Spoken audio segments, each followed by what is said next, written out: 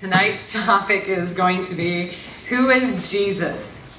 I am Mary Jo Sharp, the founder of Confident Christianity, a Christian apologetics website and nonprofit ministry. I have the privilege of being the debate monitor tonight. I want to say thank you again to Jackson Memorial Baptist Church for having these events here. Thank you very much for hosting us. You guys have done a wonderful job. We very much appreciate that. Tonight, our apologists, as I said earlier, the epic battle of the Qureshis, include, first of all, Muslim apologist Farhan Qureshi. Farhan is a former, let me see if I get this right, Ahmadiyya, who converted to Islam at the age of 17 and has since dedicated himself to defending Islam. He can be found at www.defendingislam.com. For our Christian apologist, you're going to have to go with me on his introduction. Nabeel Qureshi has a Master of Arts in Basket Weaving from the University of Warungi, Kenya. His favorite activities include shopping at Macy's and reading Gary Smalley's self-help books. Nabeel's sign is Aries, and he is experienced in Frisbee golf. His website is www.chucknorris is my #1 fan. Okay, Christian apologist Nabeel, that was a dare, by the way. Christian apologist Nabeel Qureshi. He is co-founder of Acts 17 Apologetics Ministry. He has a Master of Arts in Christian Apologetics from Biola University and is about to graduate with his medical doctorate from Eastern Virginia Medical School. Quite different. He's an experienced speaker and debater. His website can be found at www.acts17.net. Tonight's topic, who was Jesus? The man Jesus, according to the followers of Christianity, did not only claim to be God, but in fact was God himself in the flesh. The deity of Christ is an essential belief to the Christian faith. In Paul's writing to the Colossians, chapter 1, verses 15 through 16, he states, "He is the image of the invisible God, the firstborn over all creation. For by him all things were created, things in heaven and on earth, visible and invisible, whether thrones or powers or rulers or authorities, all things were created by him and for him." A skeptic of Christ's deity may say that Jesus was not God, but an esteemed teacher or prophet of God. Today's debate will explore the deity of Jesus Christ. Was he a man or God? The format will be 30-minute of opening statements, 15-minute first rebuttals, 10-minute second rebuttals. Are we doing crossfire? Okay, we're doing 4 sessions of 2-minute crossfires each, and 5-minute concluding statements. Some final remarks. Please turn off your cell phones or put them on the vibrate setting. And also, as I said earlier, the issues that we deal with in these debates are always very sensitive material. So please, to be respectful to both of our debaters, do not give any statements or comments during the debate. Please withhold any of that. All right, out of respect, not just for the debaters, but for our host church as well. Okay, so we are now ready to begin. And we are starting with Nabeel Qureshi's opening statement.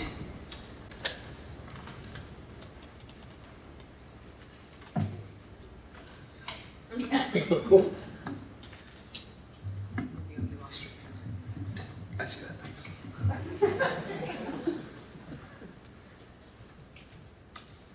Well, I gotta say, that's the last time I triple dog dare Mary Jo do anything.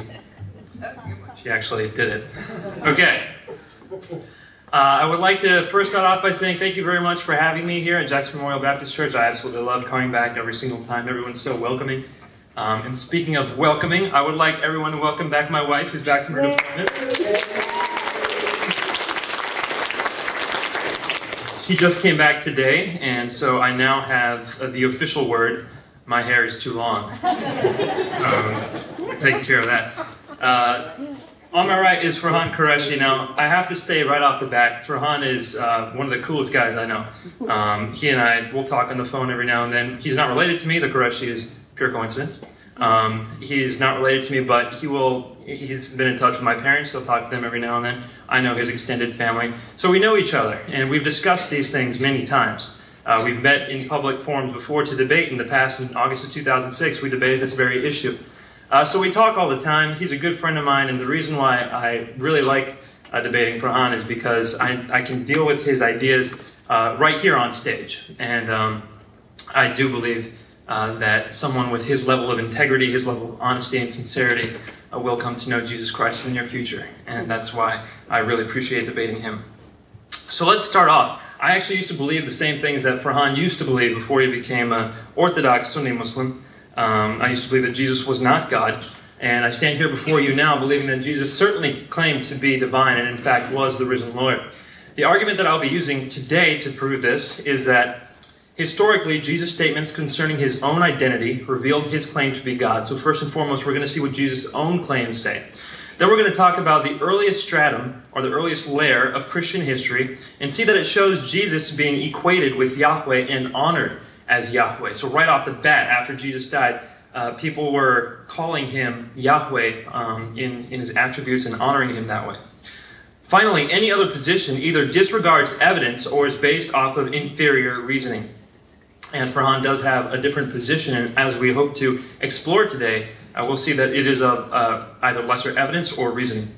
First, I'd like to mention that the New Testament will be the source of a lot of my information today, but I am not using it as the inspired Word of God. Now, I certainly believe the New Testament is the inspired Word of God. I believe it is the inerrant Word of God. However, if you approach someone who does not believe these things in a public forum, it's not appropriate to use it as the inspired, inerrant Word of God. But what everyone will agree with, scholars and lay people alike, should agree with the fact that the New Testament contains writings concerning Christianity that are by far the earliest, historically speaking. Things come later that say different things, but the earliest scriptures at all regarding Christianity that we have in our presence are found in the New Testament. And if they're early, that makes them reliable. So we're going to first start off by seeing the case for Jesus' deity from his own time, while he was still alive here. What did he say? What did he do? What were the things that others did about Jesus? And what were the things that others said about Jesus? If you look at Jesus' life from any of these four angles, you will see that it makes most sense to say that Jesus claimed to be divine. Can everyone see this, by the way? Am I in the way? Good? Good. It's the hair. It's too long. Now, when someone asks me, and as Farhan has recently said in one of his recent debates with the scholar James White, he says, where did Jesus say, I am God? It's absolutely crucial that something like the concept of godhood should be something that's delineated very clearly. If the concept of who is God is not delineated clearly in your theology, then you have a problem. I do think that Jesus very clearly stated that he was God. The time he did so was when he was in front of the Sanhedrin. The Sanhedrin was a Jewish ruling council, and up until this point in time, the Jews had mostly suffered Jesus to do whatever he wanted to do and say whatever he wanted to say without reproach. At this point, however, they're calling him by the living God, saying, we charge you by the living God, who are you? Are you the Christ, the Son of the Blessed One? So at this point in time, we see the Jews saying to Jesus, who are you? Tell us now. Jesus responds by saying, I am, and you shall see the Son of Man sitting at the right hand of the power and coming with the clouds of heaven.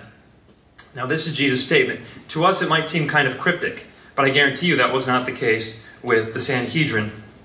Jesus started off his response by using the words, I am.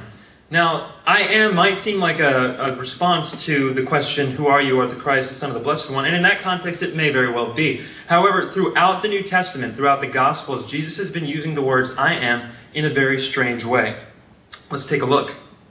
Jesus says, for example, in John 8:24, unless you believe I am, you will die in your sins. He also says, when you have lifted up the Son of Man, you will know I am.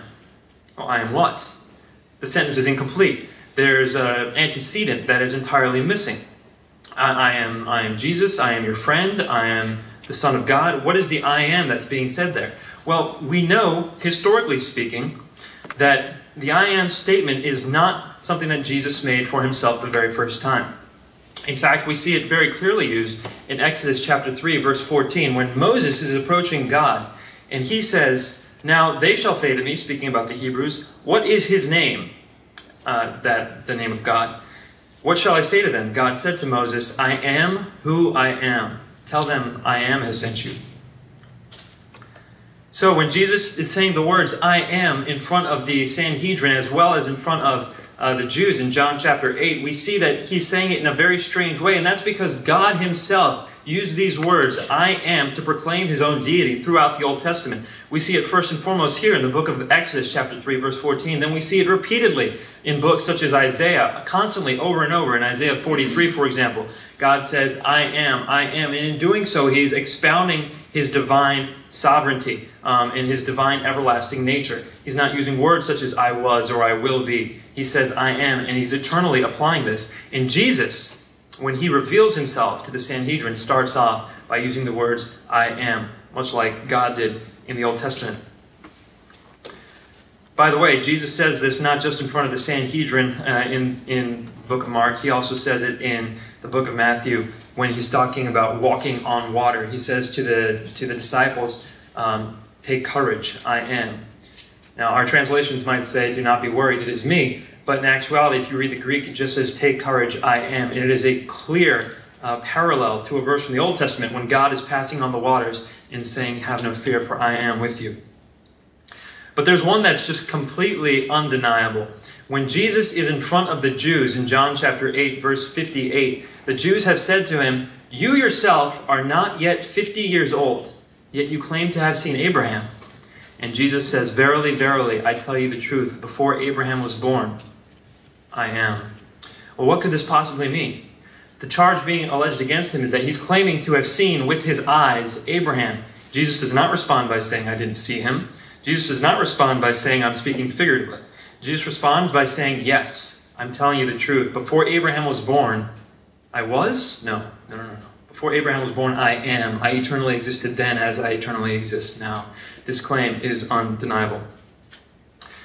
We see at the very beginning of Mark chapter 14, verse 62, that he responds by saying, "I am," but his claim has just begun. As you see right after that, he says, "You shall see the Son of Man sitting at the right hand of the power and coming with the clouds of heaven."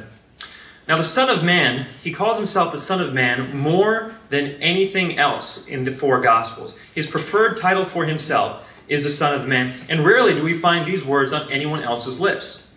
Well, what does Son of Man mean?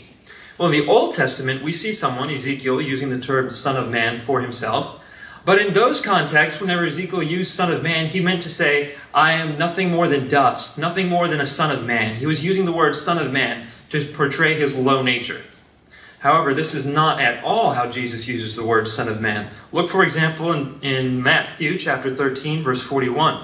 "The Son of Man will send forth his angels, and they will gather out of his kingdom all stumbling blocks." Now here, Jesus is saying the Son of Man has angels. He says, "Keep alert at all times, praying that you may have strength to stand before the Son of Man." Now you need to pray in order to stand before this Son of Man, in order to have the strength to stand before the Son of Man. And Jesus says, "But when the Son of Man comes in his glory, and all the angels with him, then he will sit on his glorious throne." Wow, this Son of Man that Jesus is claiming to be comes in his own glory, just like God has his own glory, the God the Father. The Son of Man comes in his own glory, and all the angels come with him, and then he sits on his own glorious throne.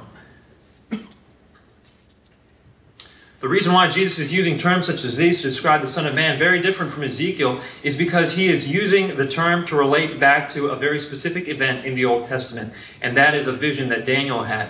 You see this vision in Daniel chapter 7, verse 13, where Daniel says, "I kept looking in the night visions, and behold, with the clouds of heaven, one like a son of man was coming. And he came up to the Ancient of Days and was presented before him. And to him, the Son of Man, to him was given dominion, glory, and a kingdom, that all peoples, nations, and men of every language might serve him. His dominion is an everlasting dominion which will not pass away, and his kingdom is one which will not be destroyed." Now, in this statement from the Old Testament, what do we have? Daniel's looking, and he's seeing the Ancient of Days. He's seeing God the Father on his own throne. And then he sees one who looks like a son of man approaching the Father. And this one who looks like a son of man is given dominion, kingdom, which will not pass away, and his kingdom is one which will not be destroyed. Not only this, but it is said that all peoples, nations, and men of every language might serve him. Now let's take a step back. Daniel is seeing the Father in heaven, and then he's seeing another man approach the Father who is given dominion. He's given the kingdom. It will not be destroyed. His rulership over it will not pass away. And people of every nation and men of every language might serve him. And this word serve is used just over 130 times in the Bible. And each time this word serve is used, I'm speaking about the Hebrew and the Greek, each time this word serve is used, it is used only to denote a service due to God. And yet Jesus is claiming the service for himself. By putting him as the Son of Man of this passage, he is saying that people of every nation and tongue and language will serve him. So let's look at this. Jesus is saying all peoples, nations, and men of every language will serve Jesus forever. A service reserved for God in Jesus' own kingdom, where Jesus will have dominion throughout eternity. What kind of man, normal man, can say these things about himself, let alone say them about his position in heaven? No normal man can claim to have dominion over heaven forever and have people worshiping him in heaven forever. Clearly, Jesus is not just claiming to be a prophet. So we see when Jesus says, Son of Man coming with the clouds of heaven, he's using a direct quotation from Daniel chapter 7, verse 13. But also there's a little bit more to this statement. He says he's sitting at the right hand of the power. Now this is a clear reference to Psalm 110, verse 1, where it is said, The Lord said to my Lord, Sit at my right hand, and I will make your enemies a footstool for your feet. It is well known that no one in the Jewish milieu could approach God and sit in God's presence. Not at all. What happened in the Jewish times was that people wouldn't even enter into the Holy of Holies. The Holy of Holies was the inner room of the temple in Jerusalem. Only one person could ever enter that room because it was said God lived there. Only one person could enter into that room, and that was the chief priest of all the Jews. And that person could only enter once per year. And while entering in that room once per year, he had to follow certain regulations and certain rules. If he were not to do so, he would be struck dead. No way ever would he sit down in that room. There's no way ever that he would claim to have the opportunity to live in that room, but that's what Jesus is claiming for himself. He's claiming the ability to sit down at the right hand of the power. Basically, he's saying, I have the right to live next to God. And in the Jewish context, that was, according to Darrell Bach, tantamount to claiming to be God. So in this one verse, in Mark chapter 14, verse 62, what we see is when Jesus is finally asked, Who are you? Charged by the chief priest, his response is, I am, as in the God of Moses, from Exodus chapter 3. He responds by saying, And you will see the Son of Man coming with the clouds of heaven, as in the God of Daniel chapter 7, verse 13. Sitting at the right hand of the power, as in the God of David, Psalm 110, verse 1. And what do the Jews do? What do the Jews do? They pick up stones to stone him. I'm sorry, they say that they're going to crucify him. Jesus, at this time, has said so clearly that he is God, that the chief priest rips apart his clothing and says, We have no other need to try this man. He has just committed a blasphemy before you. And what was that blasphemy? Claiming to be God.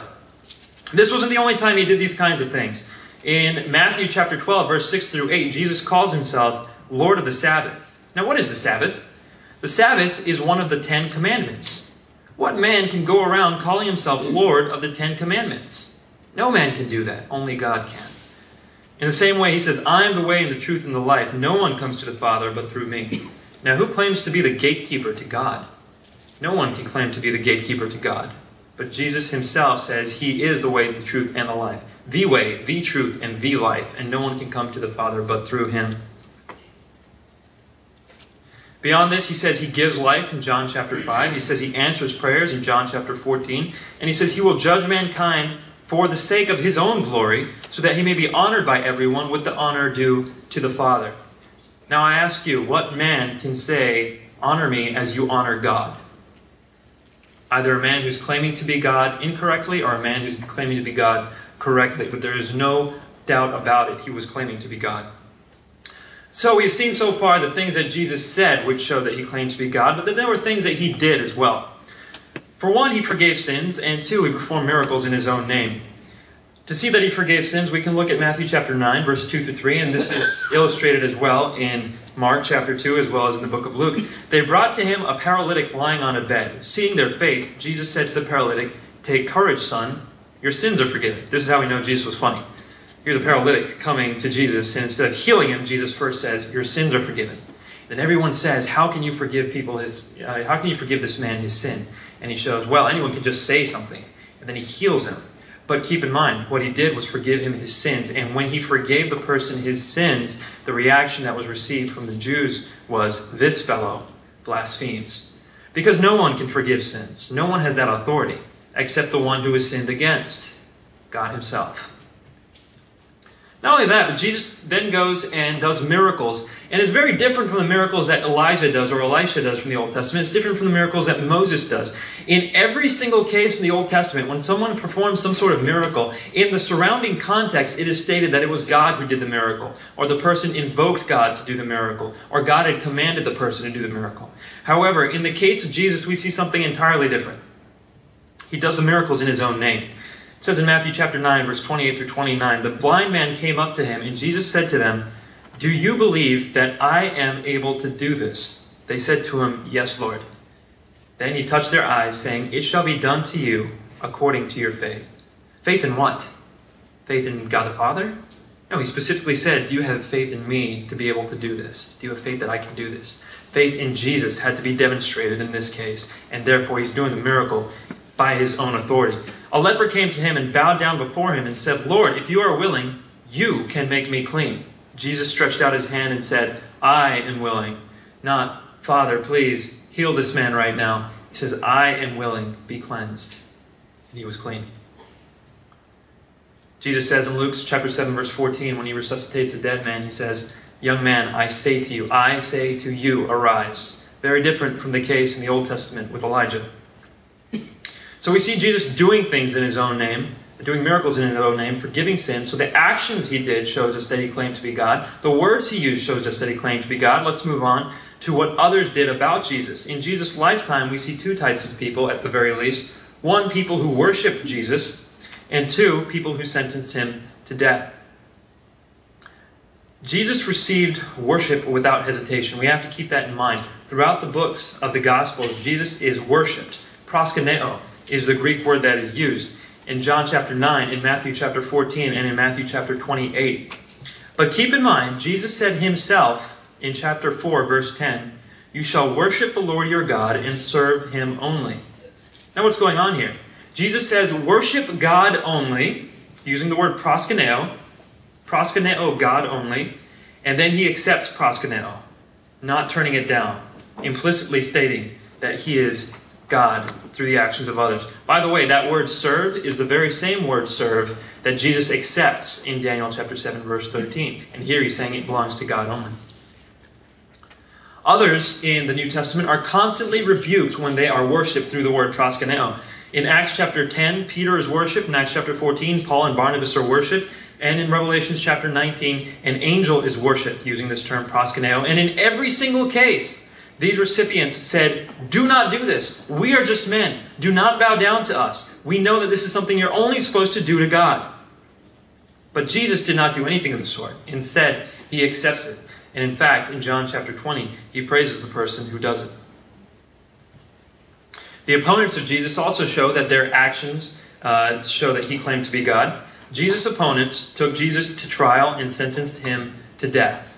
Now, why would they do such a thing? If Jesus is not claiming to be God, if Jesus is just going around, as Muslims generally say he does, he's just going around saying, follow the Old Testament, follow the Torah, follow what God has told you, why would Jews sentence him to death if he's promoting Jewish law?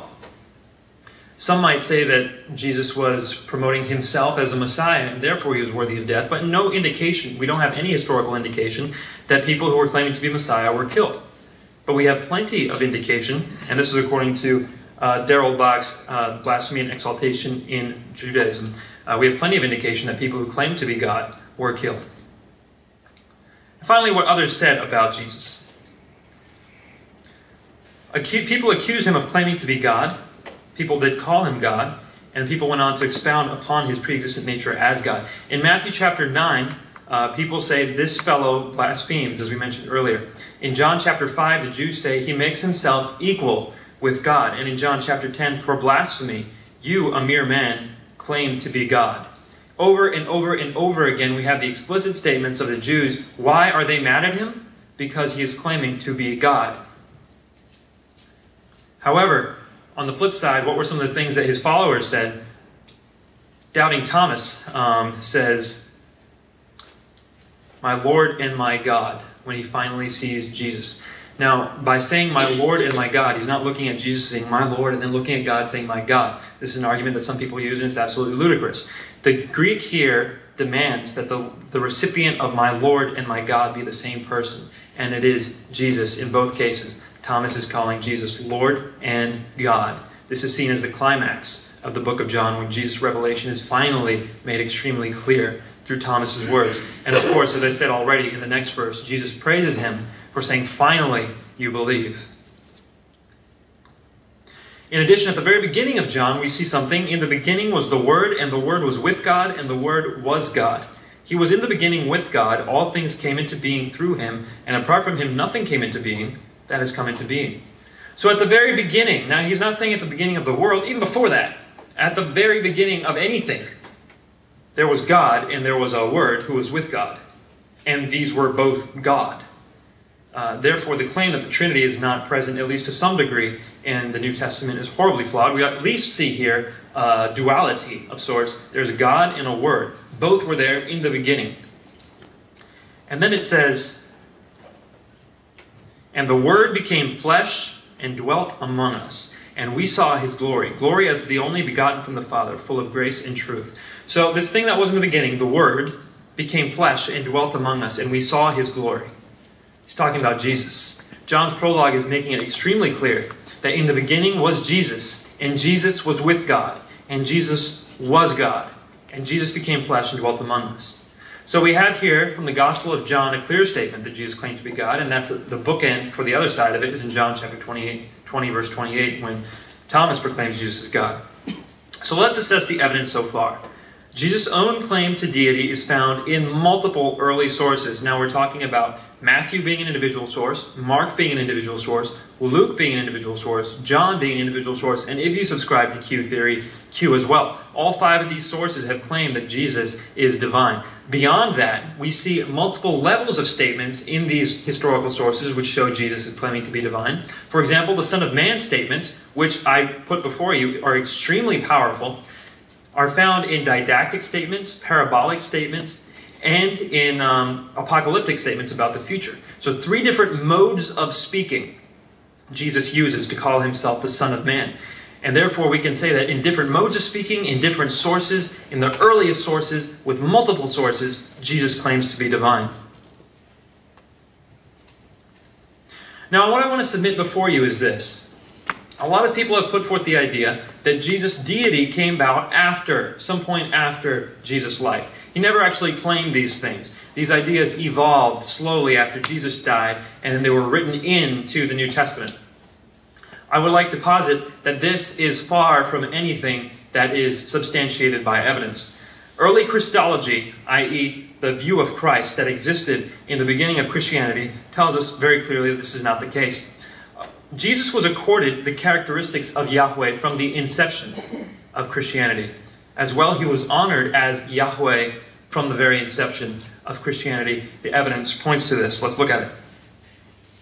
If Jesus' divinity were a late invention, then the earliest Christian writings would show a lower, more human view of Jesus. Is that not correct? If Jesus were to start off as a man and later become deified, the very earliest writings should show Jesus as just a man. However, according to Richard Bauckham, a scholar on the topic of Christology, Jewish monotheism clearly distinguished the one God and all other reality. So you have God over here and all other reality over here. The ways in which it distinguished the one God from all else did not prevent the early Christians from including Jesus into the unique divine identity of God. So what the Jews did, the early Christian Jews that is they said Jesus is a part of God, even though God has been distinguished from all of the other rest of reality. How did the Jews distinguish God from the rest of reality? The Jews used to use two characteristics of Yahweh to distinguish God from everything else. He was the creator, and he was the one who was sovereign over all. At no point in Jewish history, in Jewish literature, up until this point in Jesus' life, did anyone ever ascribe sovereignty and creatorship to anyone but Yahweh. Yahweh was always the sovereign. Yahweh was always the creator. No Jew would ever say anything elsewise. However, after Jesus came along, we see he is called the creator. In 1 Corinthians chapter 8, verse 16, in Colossians chapter 1, verses 16 through 17, and as well in the book of Hebrews chapter 1, verse 3. Jesus is given this concept of being the creator, which no one else ever had been given.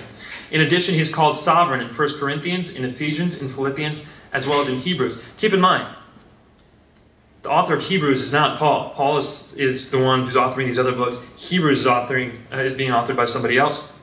So we have two different ancient sources from the earliest stratum of Christian history who say, yes, we've always said that only God is sovereign, only God is the creator, but Jesus did those things too. From the very beginning, we see that he's being included into the identity of Yahweh. But it's not just this. He's also honored as Yahweh. We have a remarkable feature of early Christian devotional practice. This is according to Larry Hurtado. A remarkable feature of early Christian devotional practice, which was that Jesus was apparently given the sort of place that was otherwise reserved for God alone. Now, Hurtado is talking about the worship that Jesus received. What kind of acts were done towards him? What kind of symbolic reverence was given towards him? And he says that this was otherwise reserved for God alone. Such acts and practices included invoking Jesus' name in healings and exorcisms, baptism in Jesus' name, and actions in Jesus' name intended to execute divine power, such as the judgment of a man in 1 Corinthians. These things were reserved for God alone, yet Jesus was being ascribed these honors and attributes. This shows that from the very inception of Christian history, we have Jesus receiving titles and honors as only Yahweh receives. The rest of the New Testament is also very explicit about its concept of Jesus. Romans chapter 9, verse 5 says, Christ is overall God, blessed forever. Jesus is the image of the invisible God, Colossians. For in Jesus all the fullness of deity dwells in bodily form, an extremely strong statement found in Colossians. Our great God and Savior, Christ Jesus. It is clear the rest of the New Testament, as well as the Gospels, vividly portray Jesus as divine. In fact, the book of Hebrews even quotes an Old Testament statement saying, Your throne, O God, is forever and ever, and ascribes that to Jesus. So in conclusion, we can see that Jesus' claim to deity can be seen in multiple ways, including what he said, what he did, what others said, and what others did. Beyond that, the earliest Christology equates Jesus with Yahweh through his characteristics and through the honors given to him. Beyond this, Jesus is given the titles of God. He's called Savior, Judge, Light, Glory of God, Alpha and Omega, Redeemer, Forgiver of sins, Creator of men, Creator of angels, worshipped by men, worshipped by angels, addressed in prayer, a manifestation of God. He fills the whole universe and owns everything in it, to be worshipped by all men and nations in his kingdom, over which he will have eternal dominion, where every knee will bow, and of those who are in heaven and on earth and under the earth, and every tongue confess that Jesus Christ is Lord. These are the statements we find about Jesus Christ. Now, Farhan's task is big today. He has to show us, first, that my reasoning and evidence, my reasoning or my evidence is flawed. And, number two, provide better reasoning or evidence for his own conclusion. Now, we have to understand that Farhan is a Muslim. He subscribes to Islam. And so his views of Jesus can come from various directions. He will tell you what. But we have to understand that his evidence has to be stronger than mine. Mine comes from right after Jesus' time. Mark was written no later than 70. A lot of people will say in the 50s. Paul's writings were written at least by the 60s, which is when he died. Hebrews was written in a similar time frame. Farhan has to use references that are as close to the life of Jesus if we're going to expect them to be accurate. Beyond this, he has to use reasoning that is as powerful, if not more powerful, than mine. And I'm really looking forward to seeing what he has to say.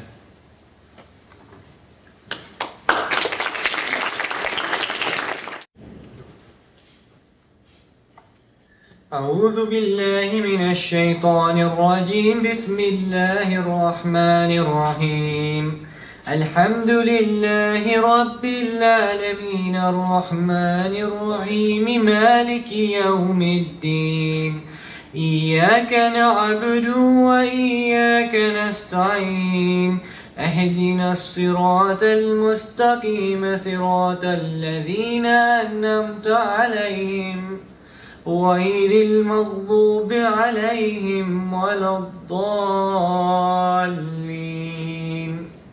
Ameen.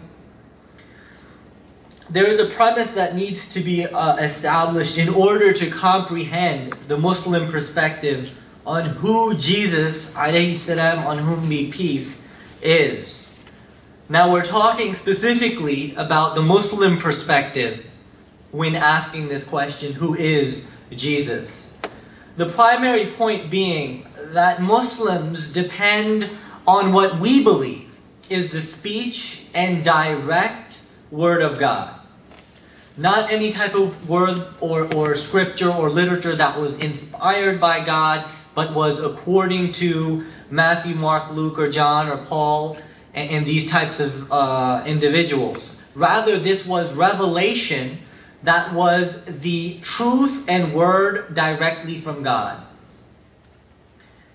And we take this perspective that is given in this text that we believe is the Word of God versus the Bible, which we view as a historical perspective of individuals who taught and understood their theology according to and after the establishment of the Pauline ministry. To me, this topic in a debate context is very difficult given the situation. Nevertheless, I don't want to turn this into a Quran versus Bible debate, which would take away from the issue at hand. What I would say, though, is that while the Quran was revealed 575 years after Jesus, as a believer, we should always consider truth directly from the speech of God over the conjecture of any man. And that one should not object to the issue of years when the Bible itself speaks about events and individuals who existed in most cases thousands of years prior to the respective writings. With this said, I would like to approach this debate primarily from a logical angle.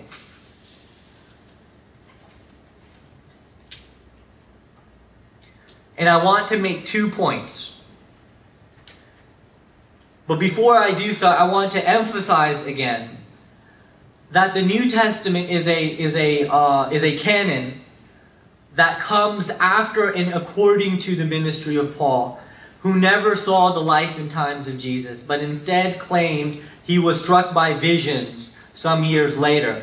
A situation that, in my view, implies that the original disciples who actually did witness the life and times of Jesus could not hold the responsibility of evangelizing a theology and religion that, again, according to the Muslim perspective, was never meant to be established in the first place. What I mean is this, that according to Islam and the Quran and what we believe, Christianity was never supposed to be a religion that was founded and spread amongst Gentiles and so on and so forth.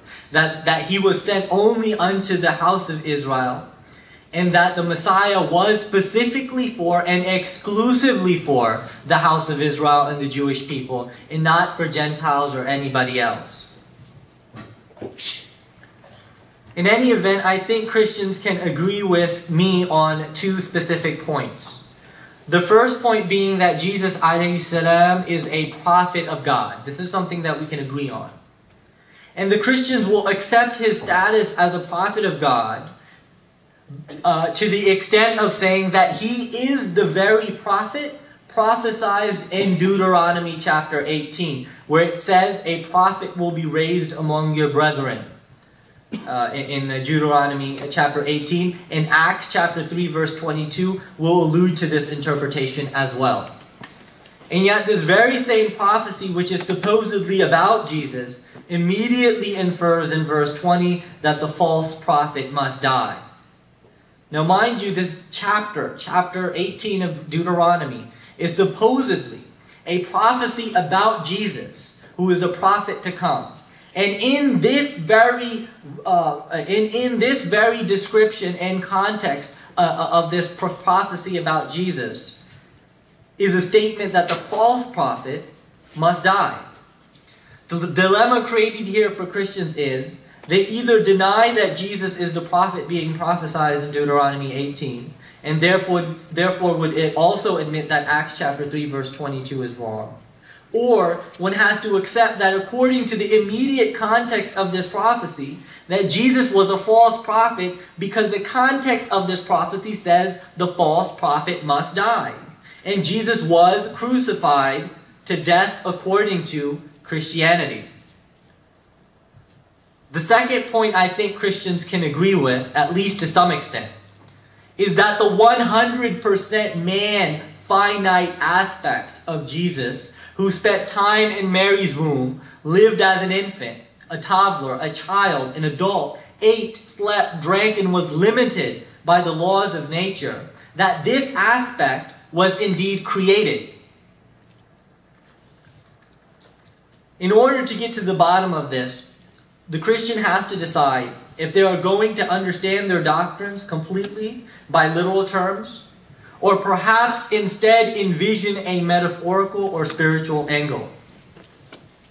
If we say Jesus was literally the Son of God, since we are using literal terms here, one would therefore conclude that Jesus was somehow the biological offspring of God.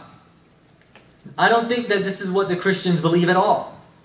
Rather, they would understand the notion from a metaphorical or spiritual angle, seeing as how God is beyond having a literal biological son.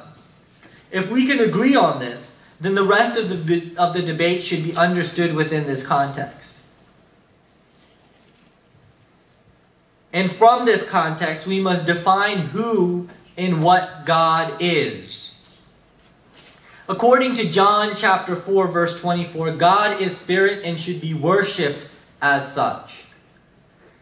If he should be worshipped as such, then this would eliminate the possibility of worshiping any graven image, be it in the form of a clay statue, be it in the form of a painting, or be it in the form of a human being whose finite flesh, if worshipped, would be violating the notion of such idolatry. That is, unless you can find me a statement that would otherwise instruct that it is given an instruction that it would be okay to do so. While we can find the definition I speak of in John chapter 4, verse 24, where God is defined as being a spirit, and that he should be worshipped in spirit and truth, we don't find any additional instructions that would fit into this picture where a finite flesh or object could be worshipped. If God is essentially spirit and the flesh is created, then one must distinguish the flesh from the spirit, the 100% man from the 100% deity, and worship the spiritual deity and not the created flesh or man. To avoid the inevitable conclusion that Jesus, a finite man, was not, as they say, a squared circle, or a man-God, or a God-man, infinite yet infinite yet finite, finite yet infinite being, we turn to the Pauline doctrine of kenosis from Philippians chapter 2. A doctrine which Nabeel in the past has used to answer my question of whether the flesh of Jesus and the Spirit of God are different and yet one spiritually. According to this doctrine, God emptied himself. Now, what exactly was emptied is a question in and of itself. If the notion is that God emptied himself in the sense that he gave up some of his divine powers in order to be a regular human being, then that would mean that Jesus was simply a man who was able to do miracles based on the presence of the Holy Spirit within himself. And if this is the case, then any Christian who has the presence of the Holy Spirit, which all believers and Christians do according to the New Testament, should be able to demonstrate these very same miracles. For those of you who are not familiar with the specifics of this doctrine, the doctrine of kenosis states that in order to become a man, God gave up certain powers to become limited. And yet this, in my opinion, only furthers my point that the limited version of God is not the one true, eternal, uncreated, omniscient, omnipotent God to be worshipped in spirit and truth. And it would also seem as if this emptying that God was to a certain extent changing His nature, which also goes against the Christian doctrine that God is unchanging, meaning that God was one point without flesh, and He became flesh, and He became limited. He took powers were taken away from Him. And so this becomes very problematic for Christians. What I often ask Christians is that if you believe Jesus is God, and you worship Jesus as God, and these individuals were worshiping Jesus as God in the New Testament, what aspect of Jesus were they worshiping? Were they worshiping the 100% man, the created finite flesh that was before them? Or were they worshiping the Spirit of God that dwelled within Him and with all believers and within all believers and with all believers? Was the Spirit that He represented what you acknowledge and worship as your God, or is it that you worship a finite individual that God created? If you say that you are worshiping the Spirit and that the flesh is simply a physical manifestation, then your beliefs are not that far from Islam. In the sense that Jesus was a prophet of God, we agree. He was a creation of God, we perhaps can agree. He was 100% man. And yet the Spirit of God dwelled with Him and within Him, and He represented that Spirit and was therefore the embodiment of the Word of God. I don't think there can be any significant disagreement between Christians and Muslims if this is the interpretation that they have. The problem comes when the Christian attempts to make Jesus, who was born unto Mary, the son of Mary, the literal God in every sense of the term. The question that I have is, to what extent can we take this literally? Or can there be a spiritual definition where one would not compromise John 4:24, that God should be worshipped not in a flesh form, but in a form of spirit?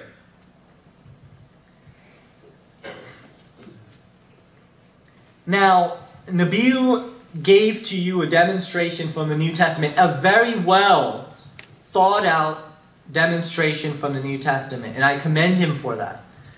And I truly believe that Paul believed that Jesus was God, and that Paul worshipped Jesus as God, and that his followers believed Jesus was God and worshiped Jesus as such. I believe that the canon is definitely influenced according to his theology and his ministry. And with respect to that, I can understand why, according to the New Testament, that Nabeel, or any Christian for that matter, would believe that Jesus is God. So I will not argue with him in reference to that. Assuming, of course, he quoted the Bible numerous times, but assuming that the New Testament is, in fact, the inspired Word of God. And that is a debate in of itself. But what I'm here to establish for the listeners is that according to Islam, if you believe that Islam is the truth and the Quran is the truth, and that also is something that needs to be analyzed, then according to the Quran, we always must take the Word of God versus the historical perspectives and interpretations and beliefs of men. And that is why this debate of who is Jesus isn't really a debate at all. It's two distinct perspectives based on two totally different books. And so with that said, وَالْآخِرُ دَعْوَانَا أَنِ الْحَمْدُ لِلَّهِ رَبِّ الْعَالَمِينَ. I conclude my opening statement.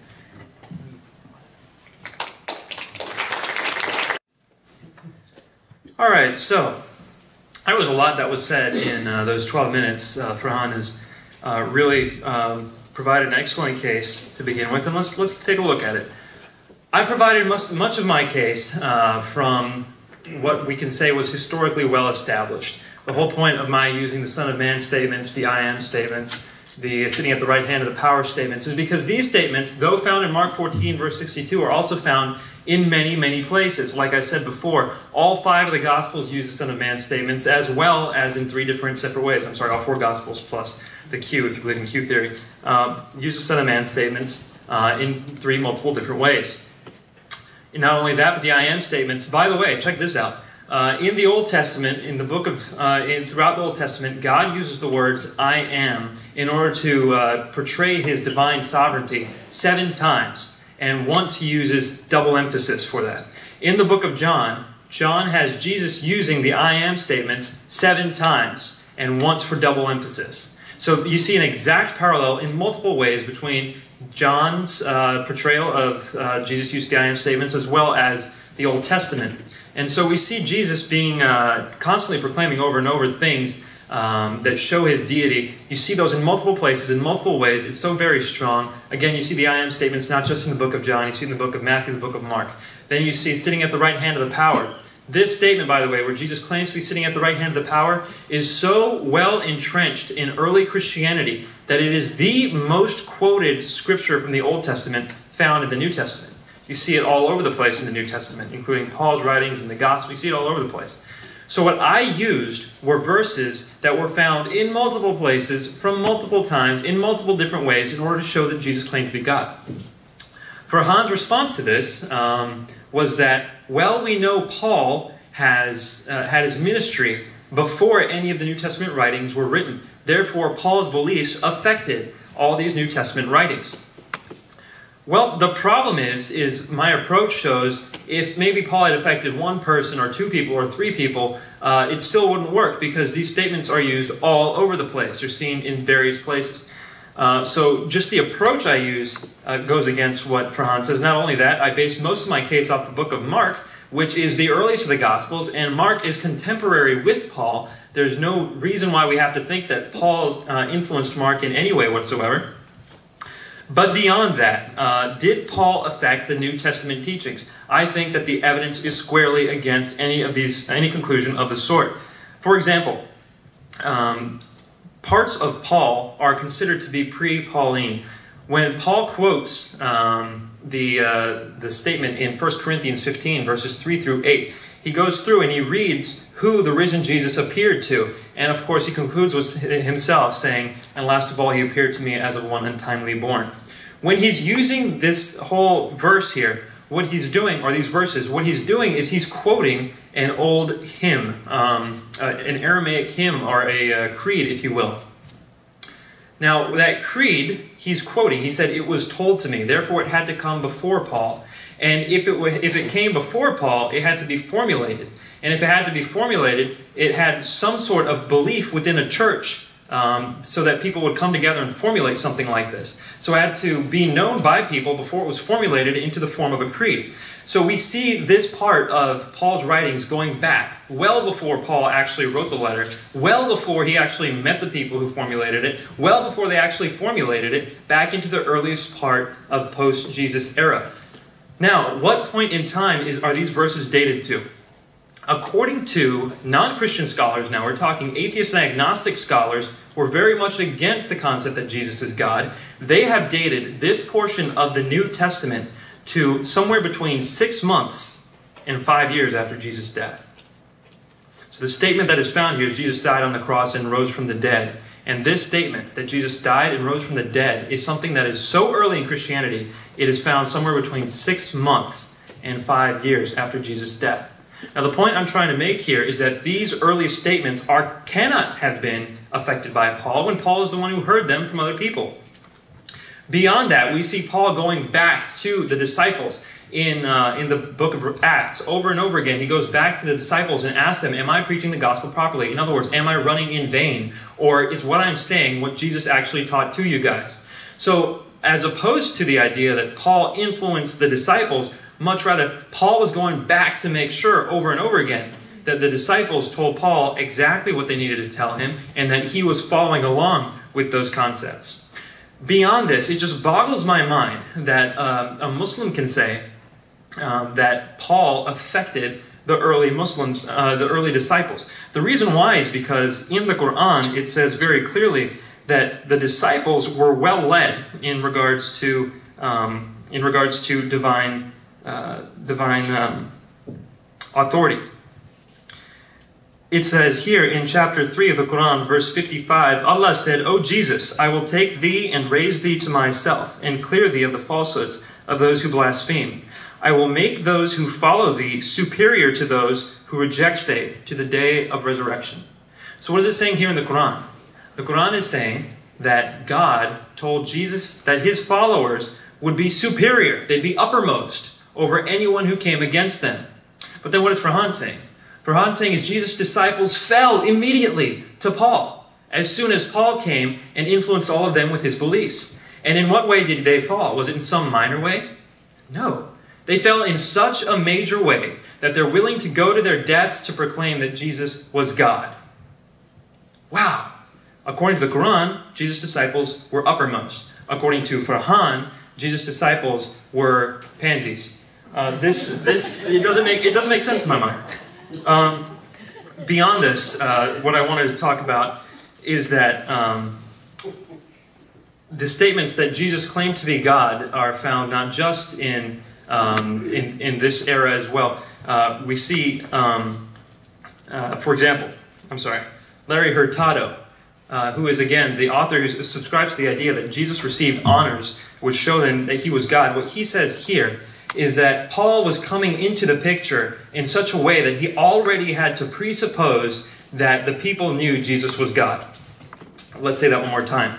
When Paul was writing his letters out to the churches, he was writing it in such a manner that the people there already knew Jesus was God. To read this, it says, there is really no basis for thinking either that Paul was particularly responsible for inventing the view that Jesus is to be reverenced as divine, or that this view of Jesus distinguished the churches that he established. In fact, all the evidence points to the opposite conclusion. Devotion to Jesus that Paul affirms in his letters was manifest already in the very earliest circles of Jewish Christians, including those of the very first years, even months, in Roman Judea. So what Larry Hurtado, a scholar of Christology, is saying, there's absolutely no evidence that Paul influenced the early Christians. In fact, it's quite the opposite. It was Paul himself who was influenced by these beliefs. And that makes sense, does it not? Paul is going from place to place, killing Christians. Why is he doing that? What could incite this man to go and kill people left and right? At least take them and put them in prison. What can get this man to do that? And what Hurtado offers, and what I agree with, is that the only thing that makes sense is these men were offending the Jewish sensibilities in such a way that he could not suffer it. And in what way would they do that? They would be attacking the concept of Yahweh's sovereignty in his mind. He would say that they're ascribing equals to Yahweh. So even before Paul becomes a Christian, we see that the way he reacts to Christianity indicates that the deity of Christ was firmly established amongst the earliest stratum of Christians. Moving on from this fact, again, if this is brought back up, I would love to talk about it a little bit more. Farhan has also brought up the doctrine of kenosis. He said, how is it that God could empty himself? God does not empty himself in such a way, according to Farhan. God cannot empty himself like that. I may be misrepresenting you. If I am, let me know in the next rebuttal. But from what I understand, that's what Farhan had said. Now, keep in mind, God can do all sorts of things that he does not do. For example, when we are all given free will, God has the ability to step into our lives and force us to do whatever he wants. Does he not? God can make us do whatever he wants. Does he want us to go worship him every day? Forget every Sunday, every day. Go to church and listen to a sermon? Yeah, he can make us do that. Does he want us to do anything at all? He can make us do whatever he wanted to, but does he? No, he restrains his power willingly. He doesn't have to exercise every power that he has. Similarly, when in the doctrine of kenosis, when God emptied himself into the form of a man, Jesus, though still in the form of God, never ever decided to use those divine capabilities that he had. Just as God can control us, Jesus could do all sorts of things here that he chose to not do in order to pay for our sins. Now, according to Richard Bauckham, this could not have been expected, but it is not uncharacteristic of God. It is novel, but appropriate to the identity of the God of Israel. In other words, that God would love us so much that he would do that for us is appropriate to the character of the God of Israel. How much time do I have left? You have almost exactly 5 minutes. Excellent. So the question is then asked, well, Nabeel, how can you know that when Jesus is saying he's the Son of God, that this is something that we're supposed to take literally, that he's not saying this metaphorically? Well, number one, I would say we need to define our terms better. I'm not saying that Jesus is the offspring of the Father, that the Father had a relationship with someone and then that caused offspring. I'm not saying that. No one is saying that. The word son itself is not being used in a biological sense, but it is being used in the sense of Jesus being related to God in such a way that none of us had that relationship with God. It's a special son. It's not the Son of God like Adam was considered the Son of God. It's not the sons of God as people in the Old Testament were considered. The Son of God position that Jesus has is very different from the Son of God position that the rest of us have. And Farhan would say, why? What's your evidence for thinking that? Why do you think Jesus has a special relationship with God? Well, aside from all the quotations in the book of John, which shows that Jesus requires people to honor him as God is honored, where Jesus says, for example, in John 14, verse 13, that he can answer people's prayers if they pray in his name. Aside from all this, we know that Jesus claimed special prerogatives that no one else ever has the right to claim. I've already mentioned this. Jesus was worshipped, and he let people worship him. Jesus had said he had the ability to forgive people his sins, and he did that. So Jesus is not just doing something metaphorical that people in the past have done. He's doing something extremely different that no one can do unless they're claiming to be God. The question at this point should not be, is Jesus claiming to be God? It's, is he accurate when he claims to be God? Farhan posed this question to me 2 years ago in August of 2006. Almost 3 years ago now. And I thought I answered it then, but I'll answer it again. He says, when you Christians worship Jesus, are you worshiping the flesh or the spirit? The created flesh, he says, is something that if you worship, you're worshiping a graven image. But if you're worshiping the spirit, then you're worshiping the spirit which is in all of us, the Spirit of God, and that's okay in a sense. Number one, I would say, no, we're not worshiping the flesh of Jesus. The flesh of Jesus is something earthly. We do not worship the flesh. We worship the spirit, as you rightly quoted. However, I am not about to concede that the Spirit of God lives in all of us as equally as it did in Jesus. Jesus proclaimed to have a Spirit of God that was entirely different to us. And again, keep in mind, Farhan, that Jesus is claiming to do things that no one else can do but God, God himself. He has separated himself. He's made himself distinct from everyone else. So perhaps everyone has the Spirit of God in themselves in as much as they are created in the image of God. But the difference here is that God himself has come into the world. That is what we are worshiping, God in this world, in his Spirit.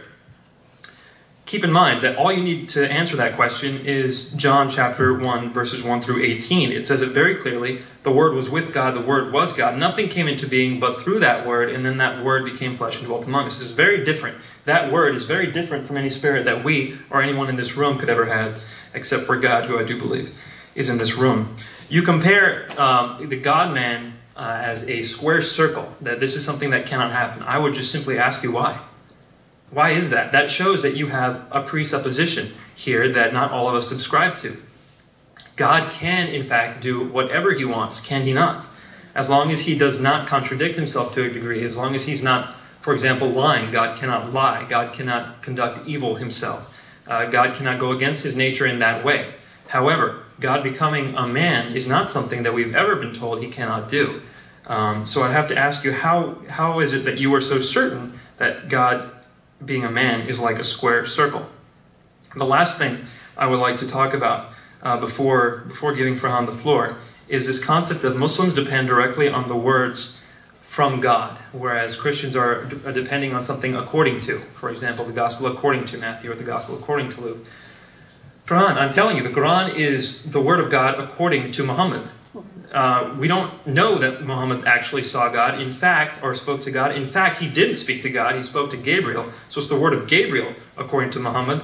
And beyond that, he doesn't even know if it's Gabriel. His wife told him it was Gabriel. He thought it was a demon. So what we have here is a series of layers of problems here. And beyond that, of course, we know that Muhammad's words weren't even collected in the form of a codex until Uthman's time. So it's the word of God according to Uthman, according to Muhammad, according to Gabriel the demon. This is a series of problems, and to just look at what the New Testament says and say, this is the word of God according to Matthew or according to Luke, you're ascribing, you're inconsistent in your criteria for the Quran versus the New Testament. We can talk about this further if you choose to. I'm very much looking forward to what you have to say in your rebuttal. Thank you, Mr. Qureshi.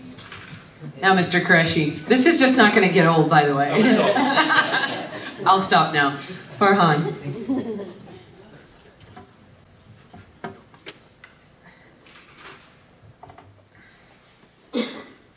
Bismillahirrahmanirrahim. Thank you, Nabeel, for that response. Okay, I want to start off with the last point that he made with reference to the Quran being the word of God according to Muhammad. Now, of course, this would have to be something that would be debated. But what I think Nabeel and I can agree on, and what Muslims and Christians can agree on, is that the Muslim perspective is that the Quran is the very word and speech of God. This isn't something that Christians believe about the New Testament. Rather, the Christians will agree with my assertions that the gospel according to remains to be the perspectives of those individuals, but was inspired by God because they had the presence of this Holy Spirit and so on and so forth. So the notion is different. The notion remains that this is the gospel according to the conjectures and perceptions and beliefs and interpretations of these individuals, but additionally that these individuals were inspired, so to say, by the Holy Spirit. Not that these words in the New Testament were the very words and speech of God.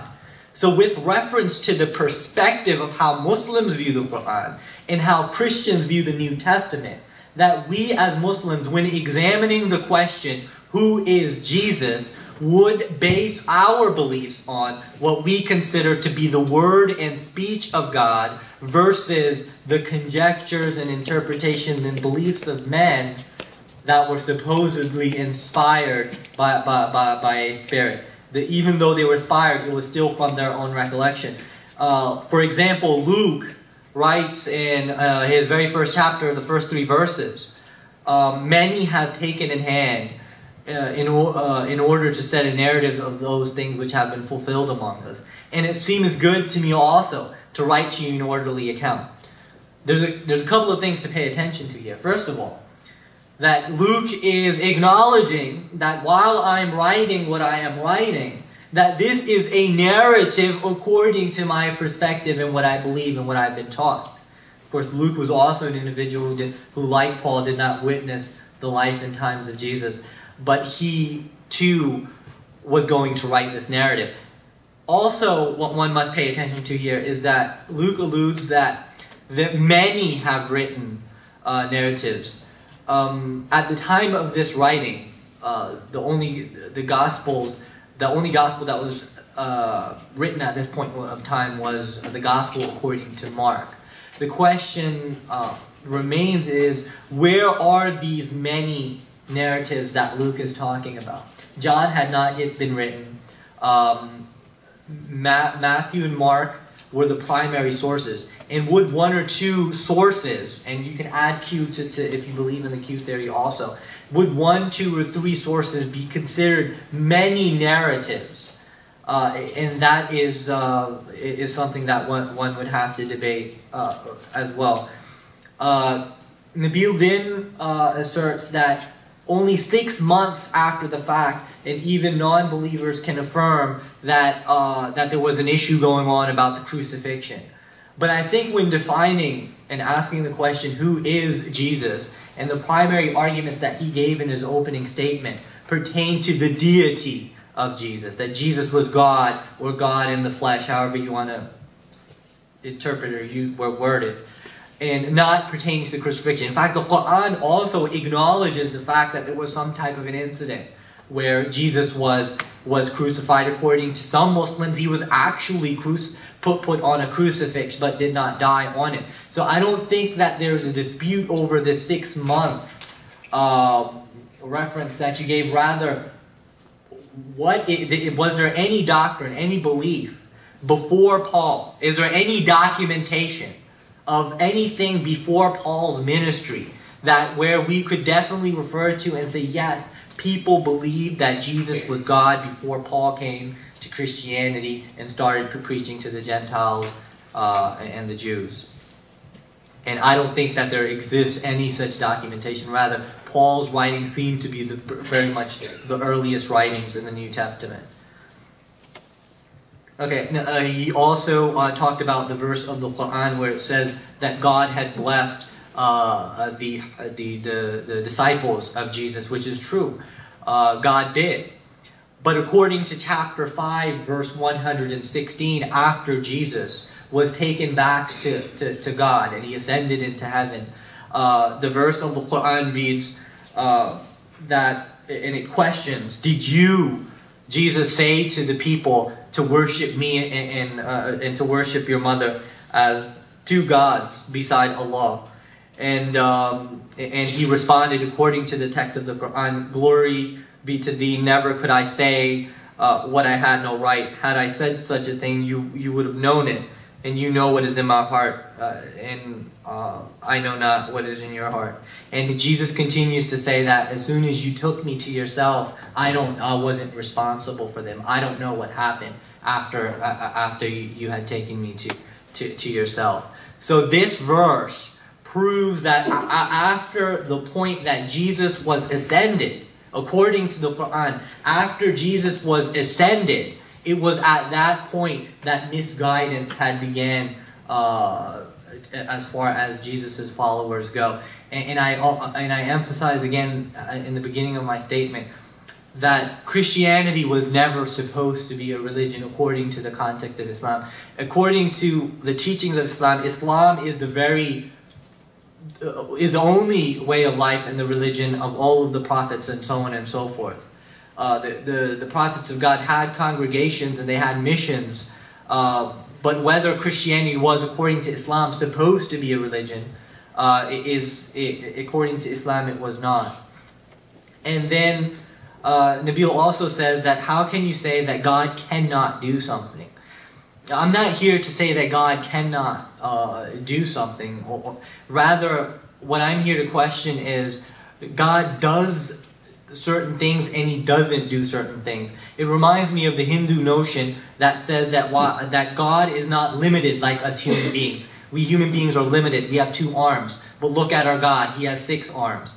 And they manifest them, and God manifests himself in these various methods. Why can't God have 6 arms? Why can't God spiritually dwell within statues and so on and so forth? Why couldn't God come as a woman? All of these questions could be asked. But there are certain things that God does and does not do. There are certain things that God did and did not do. And this is the definition of the nature of God. That if God changes from one thing to another, that is a change of nature. And that is something that I also mentioned, I believe, in my opening statement. That if God emptied himself at one point, as the doctrine of kenosis states, then that would be a changing in nature.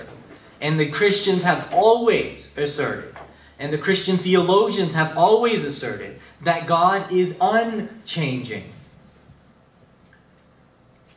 But at this point, God, who was not limited as a man, finite creation, but now is.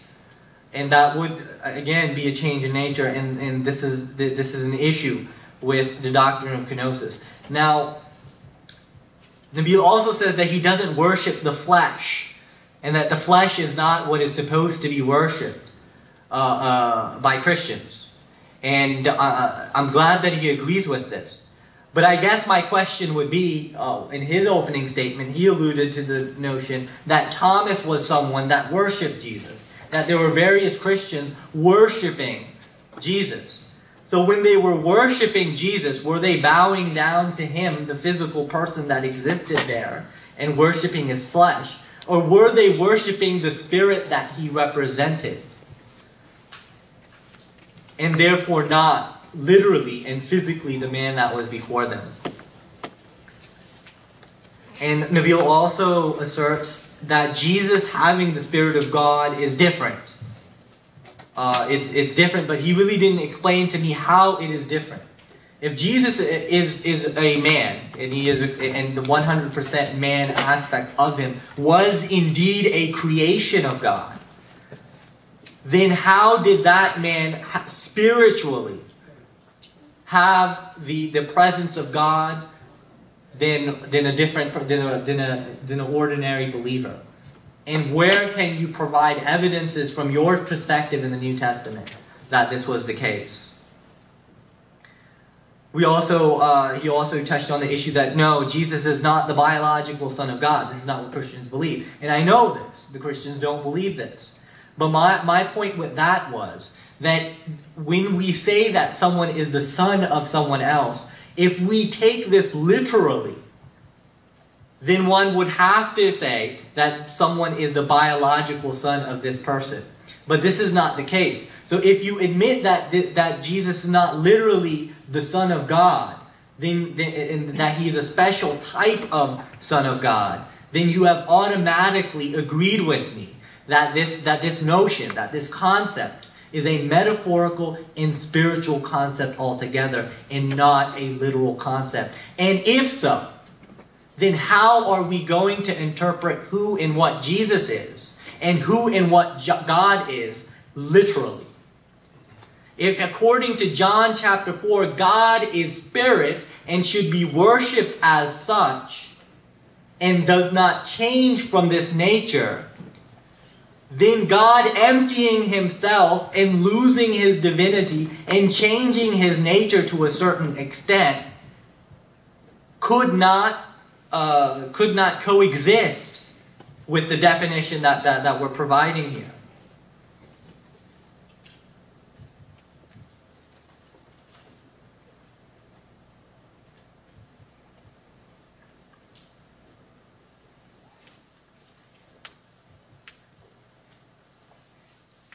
And again, Nabeel touched on whether the notion of someone being infinite yet finite, finite yet infinite, man yet God, God yet man, would this be a oxymoron? Would this be a concept of a squared circle?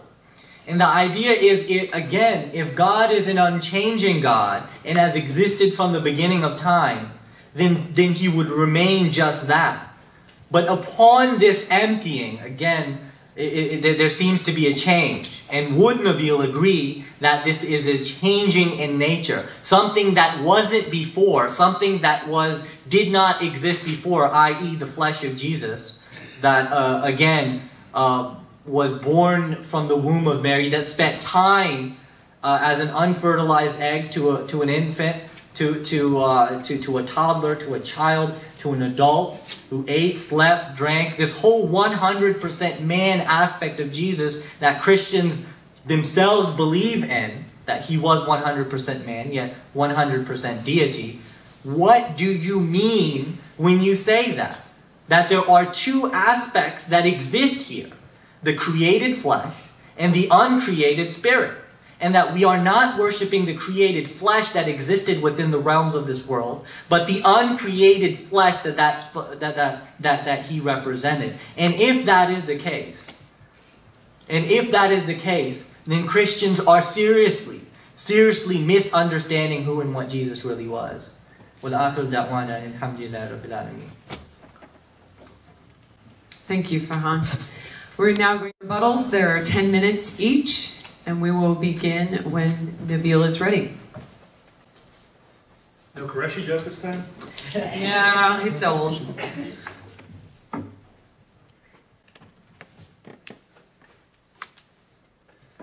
Okay, so we got a lot of responses there.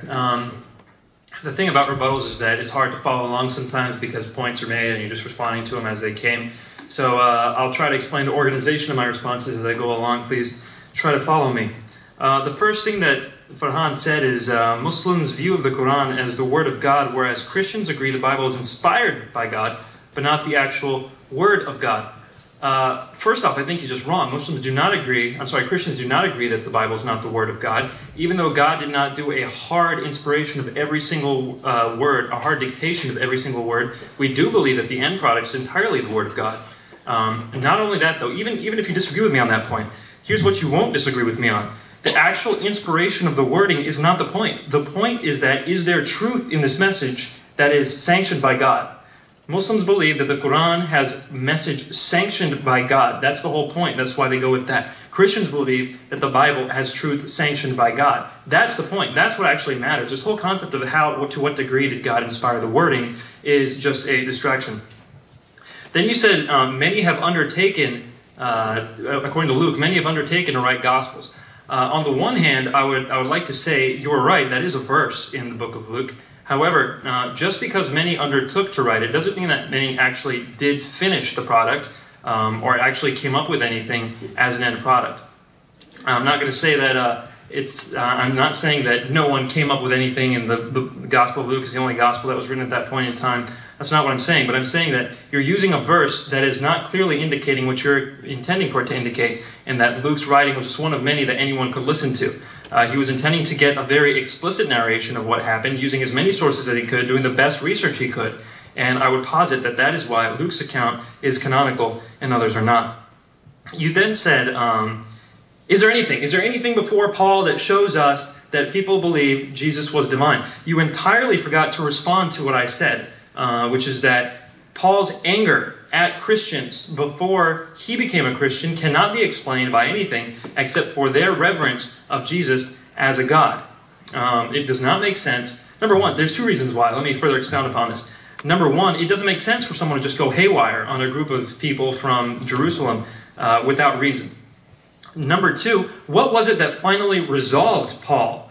What made it to where Paul stopped being angry at these Christians and instead joined them? It was when he realized what the identity of Jesus actually was. So the identity of Jesus was central to the reason why Paul was angry. And I posit that the only thing about the identity of Jesus that could make Paul angry when he was a Jew was that it was raised to the level of Yahweh. I would like a response to this in your next rebuttal. I would like to mention that the Carmen Christi, in other words, what we were talking about in Philippians chapter 2, verse 6 through 11. You said, Nabeel, you're referring to 1 Corinthians 15, verse 3 through 8, and you're saying, well, this is definitely something that came 6 months to 5 years after Jesus. I would like to posit that even if that stuff is historical, which it is, it still makes Islam false on the grounds of Jesus not dying on the cross. However, you're right. The topic for today is the deity of Christ. And then you ask, is there something early that shows us that Christians believe in the deity of Christ?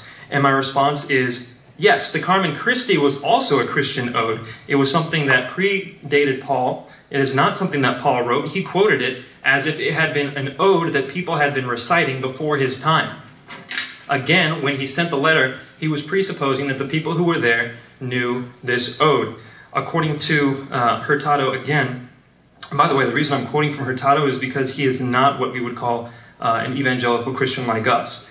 He's a scholar who does not espouse that opinion, but he does say this. Had Paul composed the passage in the process of writing his letter to Philippi, I suggest we would expect him to have described Jesus' self-humbling with more explicit reference to it as done for others.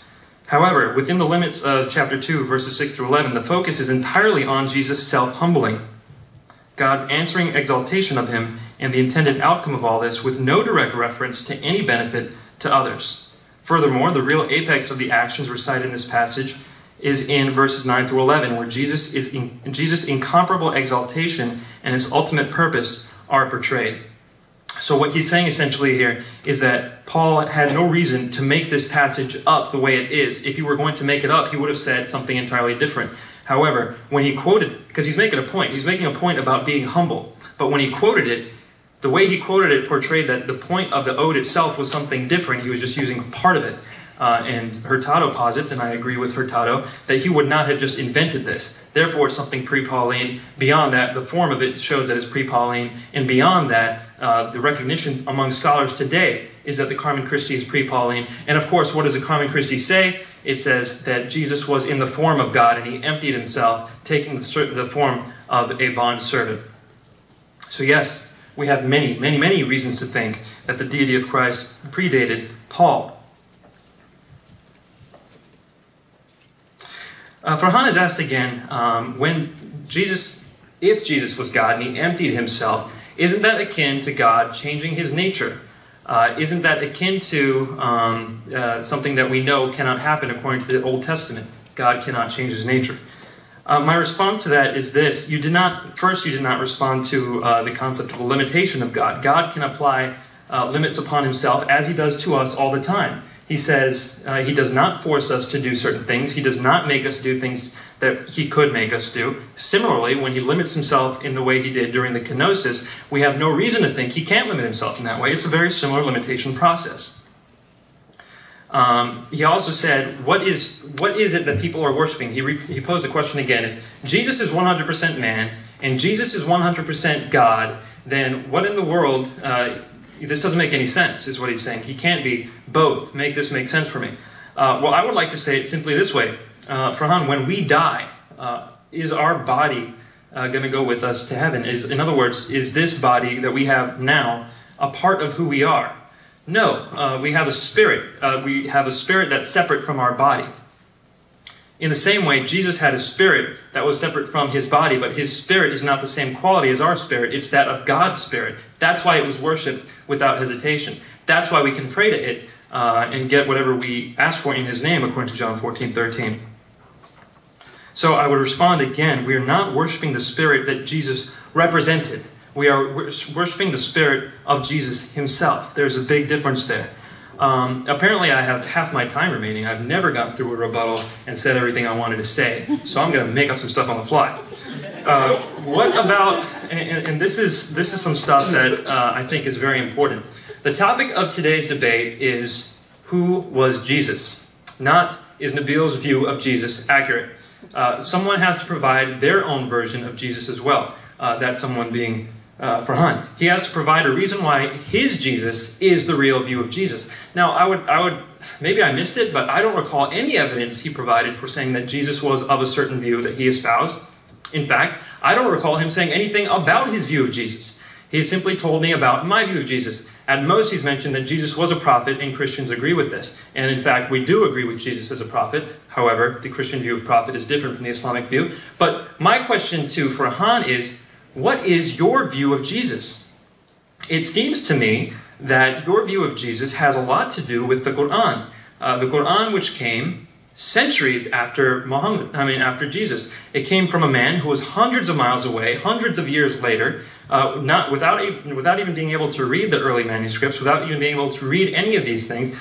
The only reason we would ever accept your position of who Jesus is if we first presuppose that Islam is correct. So first, Islam is correct, then we can end up with Farhan's point of view. However, that's what we call circular reasoning. If you have to first presuppose a view and then try to prove that view from that presupposition, that's circular. The fact of the matter is, no one would see Jesus the way you see him unless you first accept Islam for whatever reason. This is the last debate in a series of debates. We first debated, is the Quran miraculous? Then we debated, was Jesus crucified? This morning we debated, who is Muhammad? And now we're debating, who is Jesus? All these topics tie in together. And even though I'm not about to go in depth on the Quran right now, or in depth on the crucifixion, we have to understand that all the evidence for the Christian view of Jesus is firmly founded right next to Jesus' life. This man died according to all the evidence that we have. That's part of who Jesus is, the fact that he died under the watch of Pontius Pilate. This man then rose from the dead according to the earliest scriptures and also according to all the evidence that we have. And he also claimed to be God. According to all the evidence that we have, anything close to his life at all, it all supports Christianity. Now, if you want to believe the Islamic view of Jesus, for example, number one, that he gave life to clay birds. Number two, that he spoke as a baby. As soon as he was born, he started speaking. We have to believe in scriptures that were written hundreds of years after Jesus. Now I ask you, why believe a scripture written hundreds of years after Jesus when we have so many other scriptures written right by Jesus' life? There is no reason unless you presuppose an alternate truth. And I posit that to you, Farhan, I would ask you, please show us how your position of Jesus, what it is. Please tell me what it is. I haven't heard it yet. And then show me why your position of Jesus is stronger than my position, is based off of better evidence, based off of better reasoning. And from there, we'll address your evidence and see if it stacks up against the case for the Christian view of Jesus.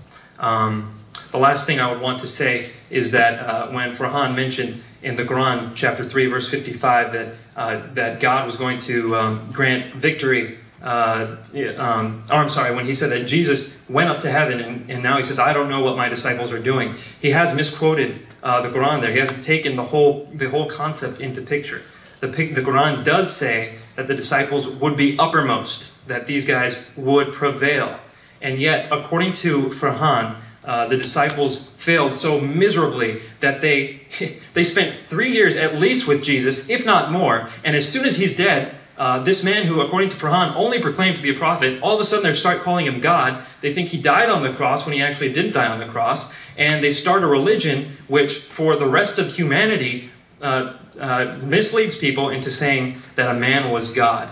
According to Farhan, that is what actually happened. I posit that we should take a clearer interpretation of the actual evidence and say that Jesus himself claimed to be God. Jesus himself said he would die on the cross and that he did die and rise from the dead. Thank you. All right. Farhan?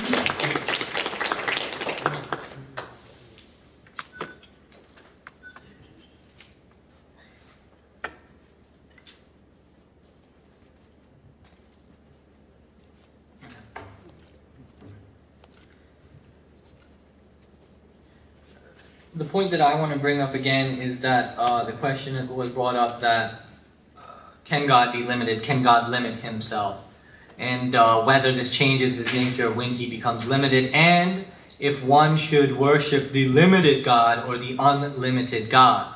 And if one is not, again, worshiping the if one is not worshiping the limited God, but is actually worshiping the unlimited God, and is worshiping the uncreated God versus the created flesh, then the argument still stands in the sense that you are not literally worshiping Jesus, the man that walked the earth 2,000 years ago. Rather, you are worshiping him, you are worshiping, again, the spirit that he represents. Now, Nabeel also said that, well, Jesus simply had a different spirit. I think he's mistaking the concept of there being, first of all, of a human being, the flesh.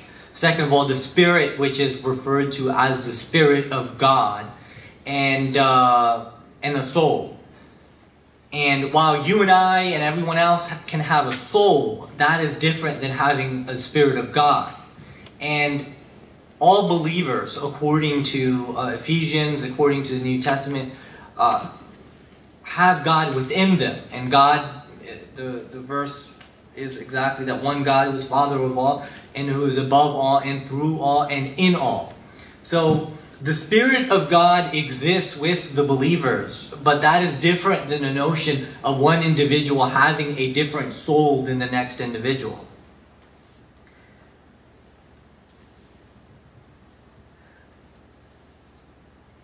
With regards to any evidence, any evidence reference to if anyone believed that Jesus was God prior to the conversion and ministry of Paul of Tarsus, there are two arguments that he gives. The first argument, which is that him persecuting Christians definitely means that that Christians were believing that he was God. Again, this is supposing and assuming that this is the reason why he was persecuting them, and so on and so forth. It is entirely a theory, and I can respect that theory, but that is exactly all that it remains, is an assumption that Paul was persecuting Christians, and this definitely equals belief that Jesus was God. The other evidence that he brings is what he called an ode of Carmen Christi. And being an honest apologist, since I don't know what this is, I can't speak in reference to it, nor could I refute it. One would have to study exactly what he's referring to and master an understanding of what he's referring to in order to respond to it, and I give him that respect.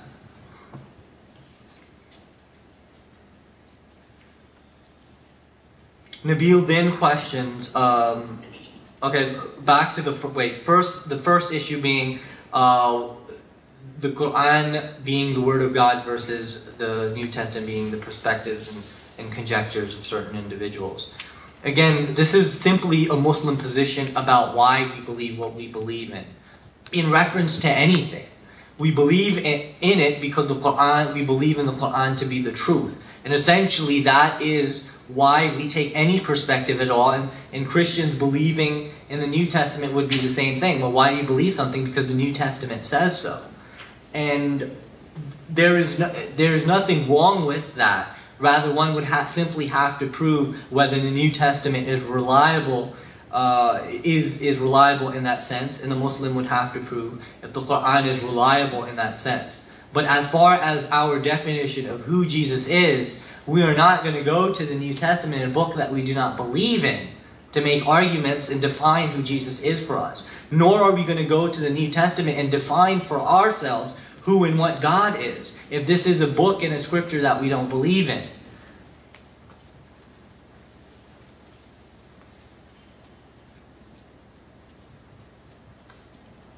The idea here is that even in the New Testament and also the Old Testament, there are events and individuals that are talked about who existed thousands of years before those writings were written down.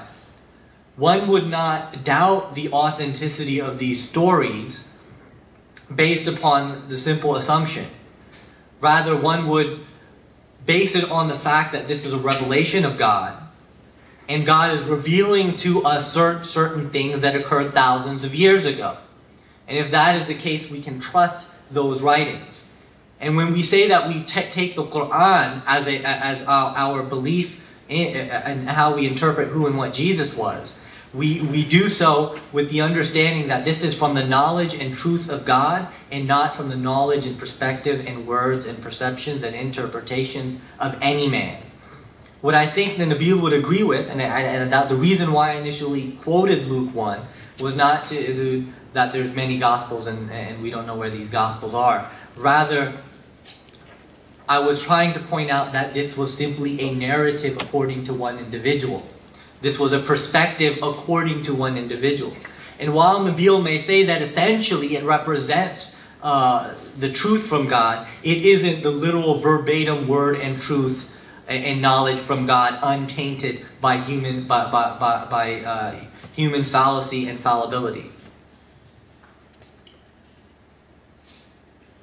And one thing that we have with the Quran, just to mention, is that the utterances in the history and the biography and the history of Muslim civilization and the life of the Prophet ﷺ, they were entirely separated. And the verses of the Quran, which we believe is a verbatim speech of God, and these are the verses that are miraculous, they were isolated and separated completely for the very purpose that no words of men, no interpretations of men, no statements of Muhammad or anyone else should be contained within these isolated verses. And this is what we believe is the truth of God revealed to Prophet Muhammad sallallahu alaihi wasallam. And it is according to this scripture that we define who Moses is, who Abraham is, who Jesus is, and not according to the perceptions of certain individuals.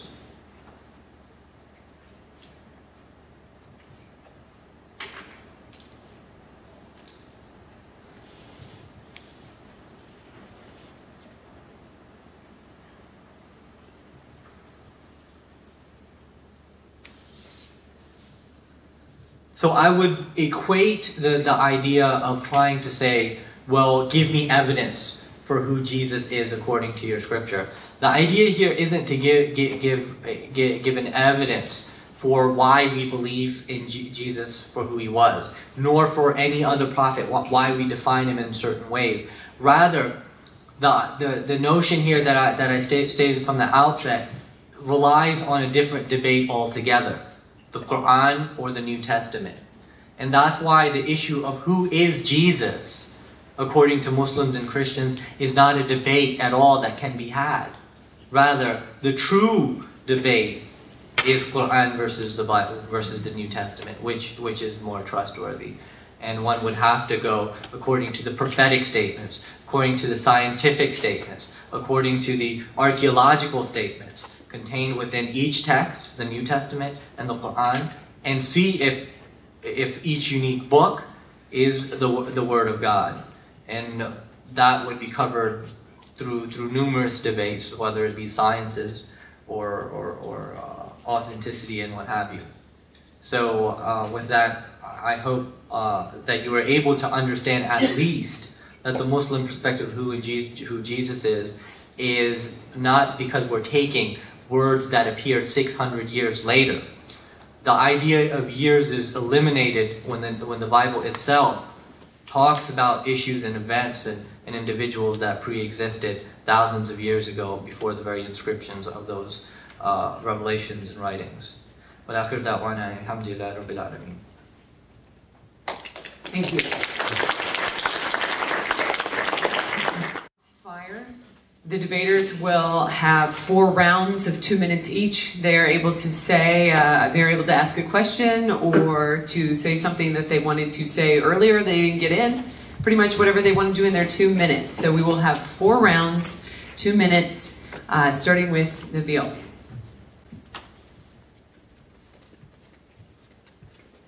Now, I think there's a saying, I don't remember it right now, but it goes something along the lines of, if it's your friend who's criticizing you, then it's able to be believed. You should take your friend's criticism to heart. And with that in mind, I'm going to have to blast you on this, Farhan. You have said, who is Jesus? The debate, who is Jesus, cannot be had. Much rather, we should be talking about what does the Quran say versus what the Bible says. In other words, ladies and gentlemen, what Farhan is proclaiming at this point is that there is no way we can know, evidentially speaking, who Jesus was. It's your book over my book. We can't actually look into the history. We can't actually know from evidence who Jesus was. You trust your book, I trust my book. Farhan has essentially said, I am a Muslim, therefore I have my view of Jesus. I first and foremost believe in the Quran. I first and foremost believe Muhammad. Who cares what the evidence says? In fact, there can be none. I only believe in Jesus because I've already concluded about Islam. I conclude it's true. Therefore, who Jesus is told to me by the Quran. I posit before you, ladies and gentlemen, that there is a historical man named Jesus. That historical man lived in 1st century Jerusalem. We have records regarding his life. In fact, we have more records regarding his life than we have of the Roman emperor of his time, Tiberius. So much so that we know facts about him that are so incontrovertible, these are the greatest facts of history. Beyond that, we have statements from him that are found in so many sources that are so similar, that refer back to statements from the Old Testament, that refer to statements from contemporary times, that are so powerful we can know what he says. Ladies and gentlemen, when you have a historical perspective, a historical event, it can be investigated by history. And the only reason someone would deny this is if history stands entirely against him.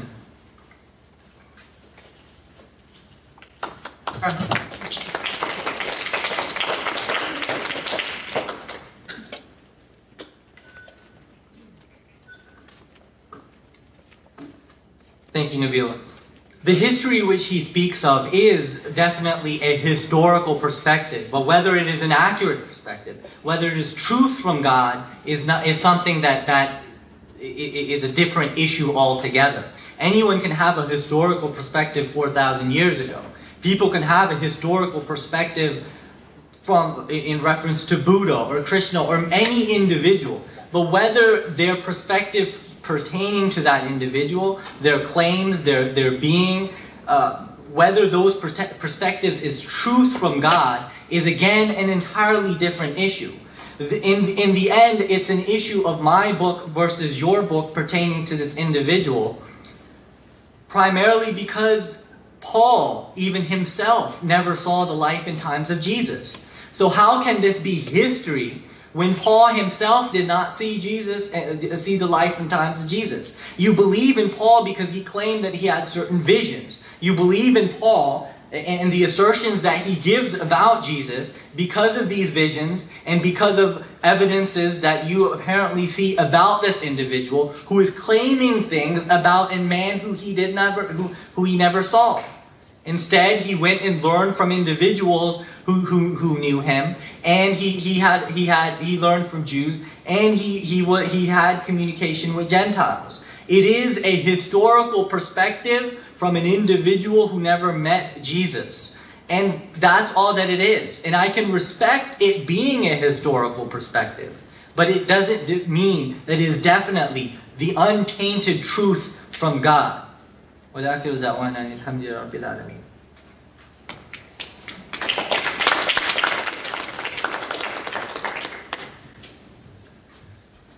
I was trying to be respectful and not have to do this, but he has said, it's your book versus my book. We had that debate yesterday. We had the debate on the Quran yesterday. And he says, you're taking your book and I'm taking my book, and that's that. Well, then let's look at your book for a second. What happened here? As I said initially, when Muhammad received the revelation from the Quran the first time, he didn't know who was giving it. Was it a demon? Was he possessed by his poet spirit? Or was he actually receiving revelation from God? In fact, he didn't think he was receiving revelation from God until his wife told him so. After that happened, this book that came, the Quran, would constantly be receiving updates.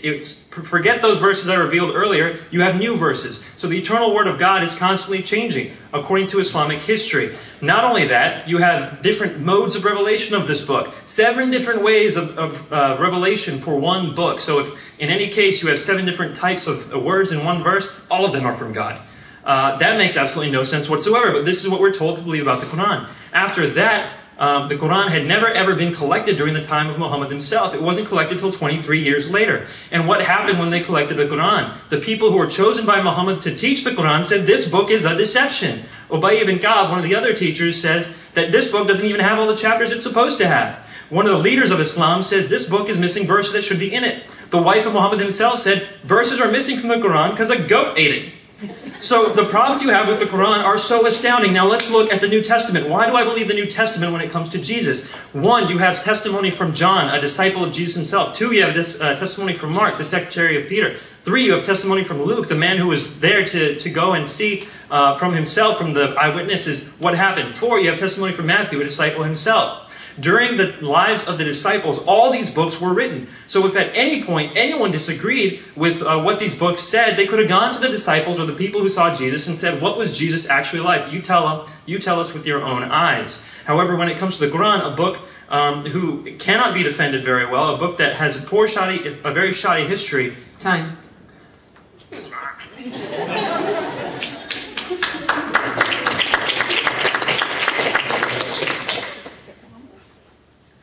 Farhan. Yeah. 2 minutes. What essentially Nabeel did was he gave in. He agreed that it's a debate between the Quran and the Bible, and I can sit here and talk about manuscript variants concerning the Bible, why certain Bibles have verses that are not included or are eliminated from other versions of the Bible, and so on and so forth. This debate can be had, but as long as you give in to the notion and to the understanding that we Muslims believe in what we believe in the Quran as the word and speech of God, and we will always take that over what you and I agree is the historical perspective and interpretation and words of men. Although you may essentially believe that it is inspired by God, you still believe that these are the words written according to the minds and limitations of certain individuals. Just like Luke said in his first chapter, that many have written narratives and I want to write one too. That's what Luke said. And essentially what you did is you gave in to the idea that yes, it is a debate between the Quran versus the Bible. But I'm not going to sit here and debate the Quran and the Bible in the New Testament with 5-minute conclusions, nor is what this debate is about. What I said is that Muslims and Christians cannot debate the topic, who is Jesus? Because the Christian inevitably wants the Muslim to dive into the New Testament and debate with him a book that he does not believe in the first place. And that is an unfair,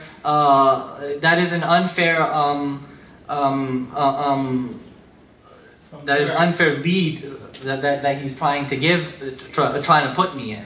So hopefully with that I have proven my point that it is essentially a debate between the Quran and the Bible. And after that one, I'm going to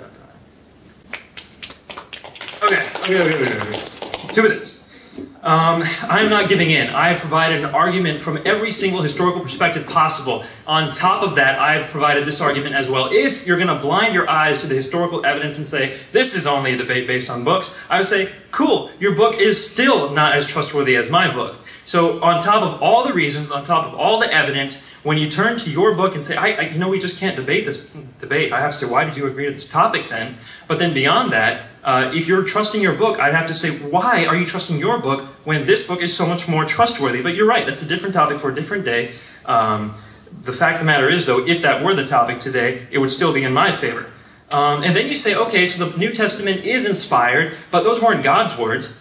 Well, what do you think inspired means? Like, I'm really curious as to what you think we mean when we say the Bible's inspired. I'm telling you, it means that the God-sanctioned truth is there. We can turn to the Bible and say, God told us this, God told us X, and that's the whole point of inspiration. To that degree, the Quran and the Bible are believed by their own adherents to be the Word of God. That is what matters. Anything else about the hard inspiration, words versus not quite the same word, whatever you're saying about the inspiration, the degree of the actual wording, doesn't matter. When we say inspire, we mean God-given truth, and both sides believe that equally. And finally, Farhan's been quoting over and over again, I do not believe your book. I do not believe your book. What do you mean you don't believe my book? The only thing you need to believe about the New Testament in order for my debate arguments to work is that the Gospels and the books in the New Testament are early books. That's it. You don't need to believe that they're God-inspired. You don't need to believe that they're inerrant. You just have to believe that they're first-century documents. At that point, if you agree with that, and virtually every single scholar in the world agrees that the New Testament documents are the earliest manuscripts about Christian history, once you agree with that, my arguments work. I don't need you to quote-unquote believe anything else about it. So I really am wondering what you think we mean when we say inspiration.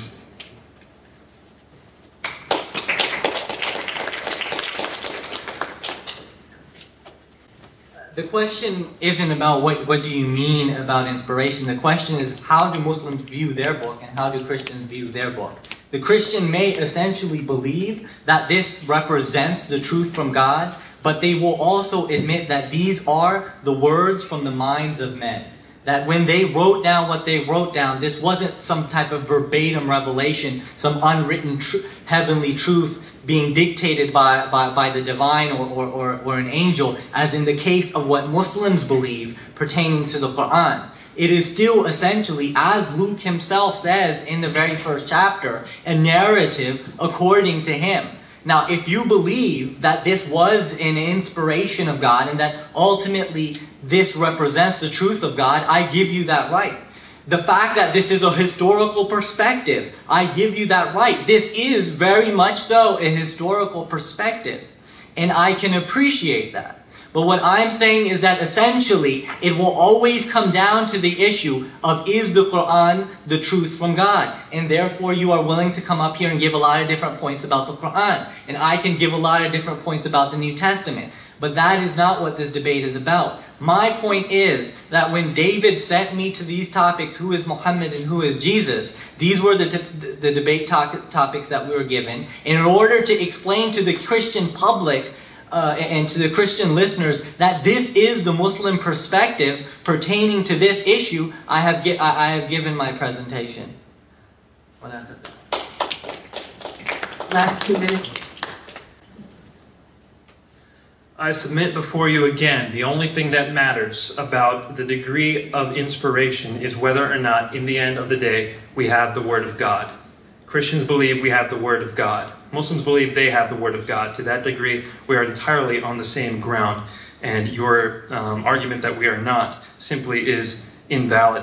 Notice, ladies and gentlemen, Farhan has agreed that the Islamic view of Jesus is unhistorical. It has no basis in history. It has no basis, therefore, in any sort of truth we can verify. The only reason you would ever believe that about Jesus is if you first believe that Muhammad is a prophet and that the Quran is a book from God. And I will tell you, I used to believe that once upon a time. I used to believe that the Quran was a book from God and that Muhammad was a prophet. But then when I noticed that this man was wrong about every single thing he said happened in history, it started to boggle my mind. He's wrong about Moses, he's wrong about Mary, he's wrong about Jesus, he's wrong about Isaac and Ishmael. He's wrong about so many different historical things that I cannot trust his book. I cannot trust his prophethood. So when it comes to, am I going to trust the Quran on the issue of Jesus? Well, you have a lot of reasons to not trust the Quran on the issue of Jesus. Again, I'm not giving in to the fact that that's all there is to this debate. This is a very historical debate on a very historical question. My opponent, however, has admitted that Islam has no ground, historically speaking. It is not verifiable in this regards. I will posit to you, however, that he is wrong even in that. It is non-verifiable. You can show that it is not true. All you have to do is open up the pages of history, turn to the 1st century in Jerusalem, and see that the Bible over and over and over again is well defended in its beliefs. And over again what the Quran says about Jesus, giving life to clay birds, speaking at birth, saying his disciples would be uppermost, and then later finding out that they weren't. All these things show that the Islamic view of Jesus is not the one that should be adhered to. Farhan, last 2 minutes.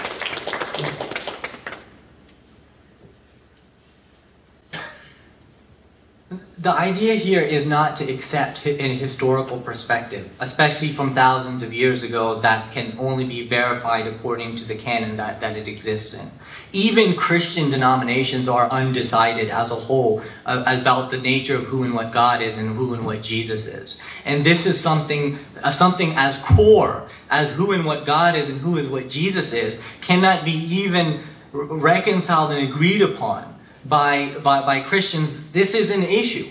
And this isn't some type of passable doctrine or issue that can be disagreed upon, or something that should be susceptible to interpretation. This is the very definition of who and what God is and who and what Jesus is. And I've said before that the Jews have had an interpretation and a definition of who and what God is for centuries. They never defined him as a triune being. They never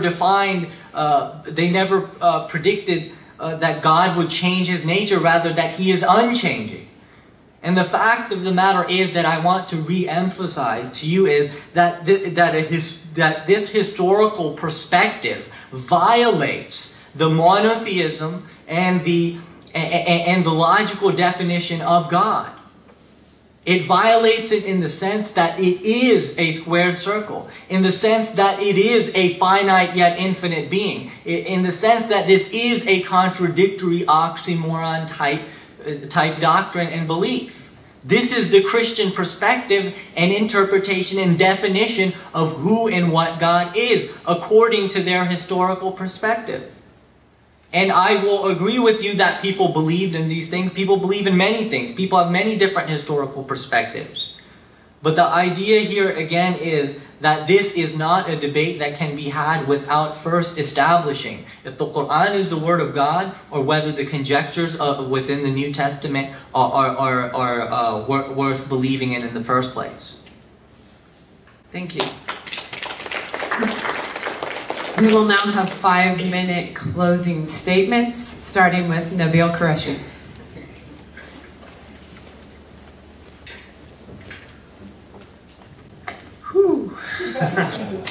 Well, this debate did not at all go the way I thought it would. And I'd like to start off by praising Farhan. I'm sure you can all see why. He's a good friend of mine. For one, he takes whatever I dish out with a smile, and that's awesome. I do the same.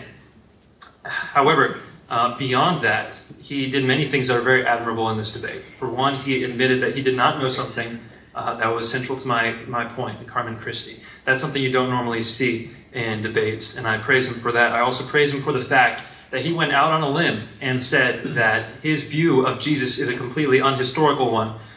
He actually admitted that the Islamic view of Jesus is not something you can get from history, This is something you don't generally see people admitting to. It's very true, and yet again, I am right for saying Farhan is a trustworthy and honest man.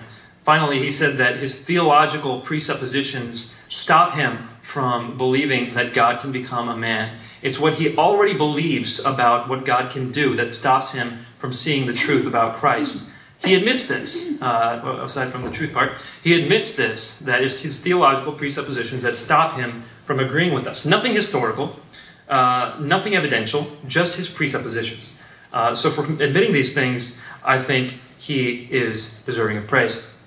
What I want to point out at this point is what has happened in this debate. First, I started off by providing evidence that Jesus claimed to be God. I used the earliest source material we have. I showed how it's extremely well defended, and there's no doubt that Jesus claimed to be God according to these materials. Beyond that, we've seen that the earliest stratum of Christian history viewed Jesus as nothing else other than of the highest Christology, worthy of being worshipped as Yahweh and being given the characteristics of Yahweh. We saw that, without a doubt, none of that was even challenged. What was challenged was that the New Testament is providing an accurate picture and not something that's been influenced by Paul. I responded to that by showing that Paul was not influencing the disciples, but instead the disciples were influencing Paul. That is the only way we can explain Paul's reaction to the early Christians. Farhan has said, that's just a theory, Nabeel. I say, yeah, it's a theory with evidence. Do you have a better theory, and what is your evidence?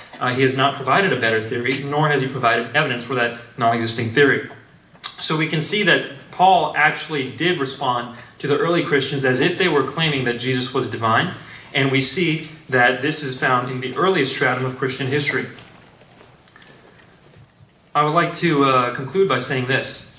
When you have a historical event, such as the life of Jesus, such as the claims of Jesus, such as the man of Jesus himself who walked in first century Jerusalem, who lived a life and died a death on the cross, and then was said to have risen from the dead. When you have a man in this historical context, you can open up the pages of history. You don't have to be indoctrinated. You don't have to be dogmatic about it. You do not have to be brainwashed by a book that was written hundreds of years later with very little reason to believe it.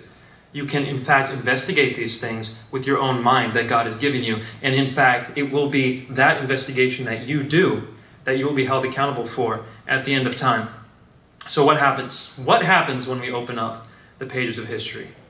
We see that God became a man, that for our sake, for our sins, he decided to empty himself into the form of a bondservant, lowering himself to the point of death, even death on a cross. The God of this universe chose to become a man for our sake, to help us with our sins, to take them upon himself so that we could live in peace and eternity with him. That God is Jesus Christ. And we can either look at that God as found not only in history, not only in the Torah, not only in the Injil, but actually in the pages of history itself, in verifiable fact. We can look that God in the eyes and say, I reject you, and I'd rather accept a book from hundreds of years later. Or you can say, God, it doesn't matter to me what I was told as a child. It doesn't matter to me the books I have read. It doesn't matter to me the things I have been told. You come before everything, and I will accept you for who you are over all my presuppositions. That is what we will be faced with at the end of times. And if there are any of you who are here who have yet to face that question, I urge you, please, do the investigation. Understand, Jesus Christ came to this world to die for your sins and did die on the cross and then rose from the dead, proclaiming to be God. He is your Lord and Savior. It is through him that you were created. It is through him that you can be saved. Amen. Thank you. Farhan, 5-minute closing statement.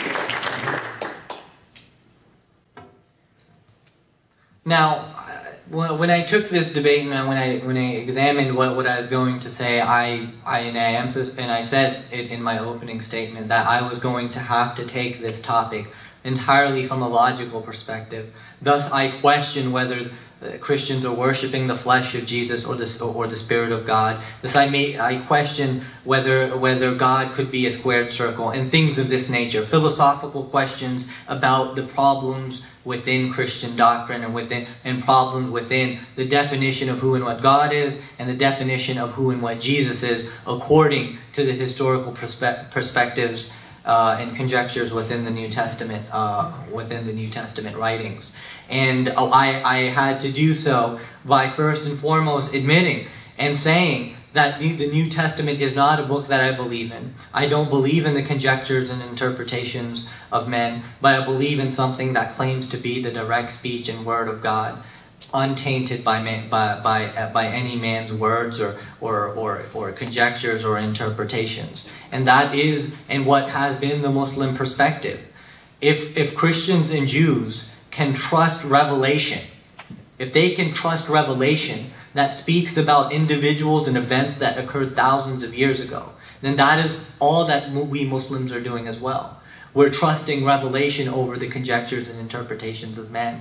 And this essentially means that one has to debate whether the Quran is the truth or if the New Testament, as being a historical perspective that is believed to have been inspired by the Spirit, by the Holy Spirit, by God, or whatever have you, which of those two statements is actually true.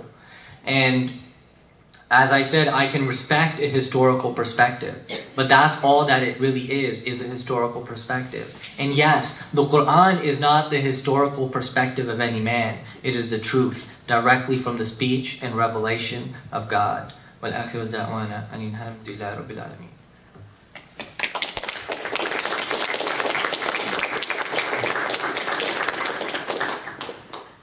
Well, if we had paid for tonight, I would say that we got our money's worth, don't you think? What a great debate. I want to give one more round of applause for both of our debaters.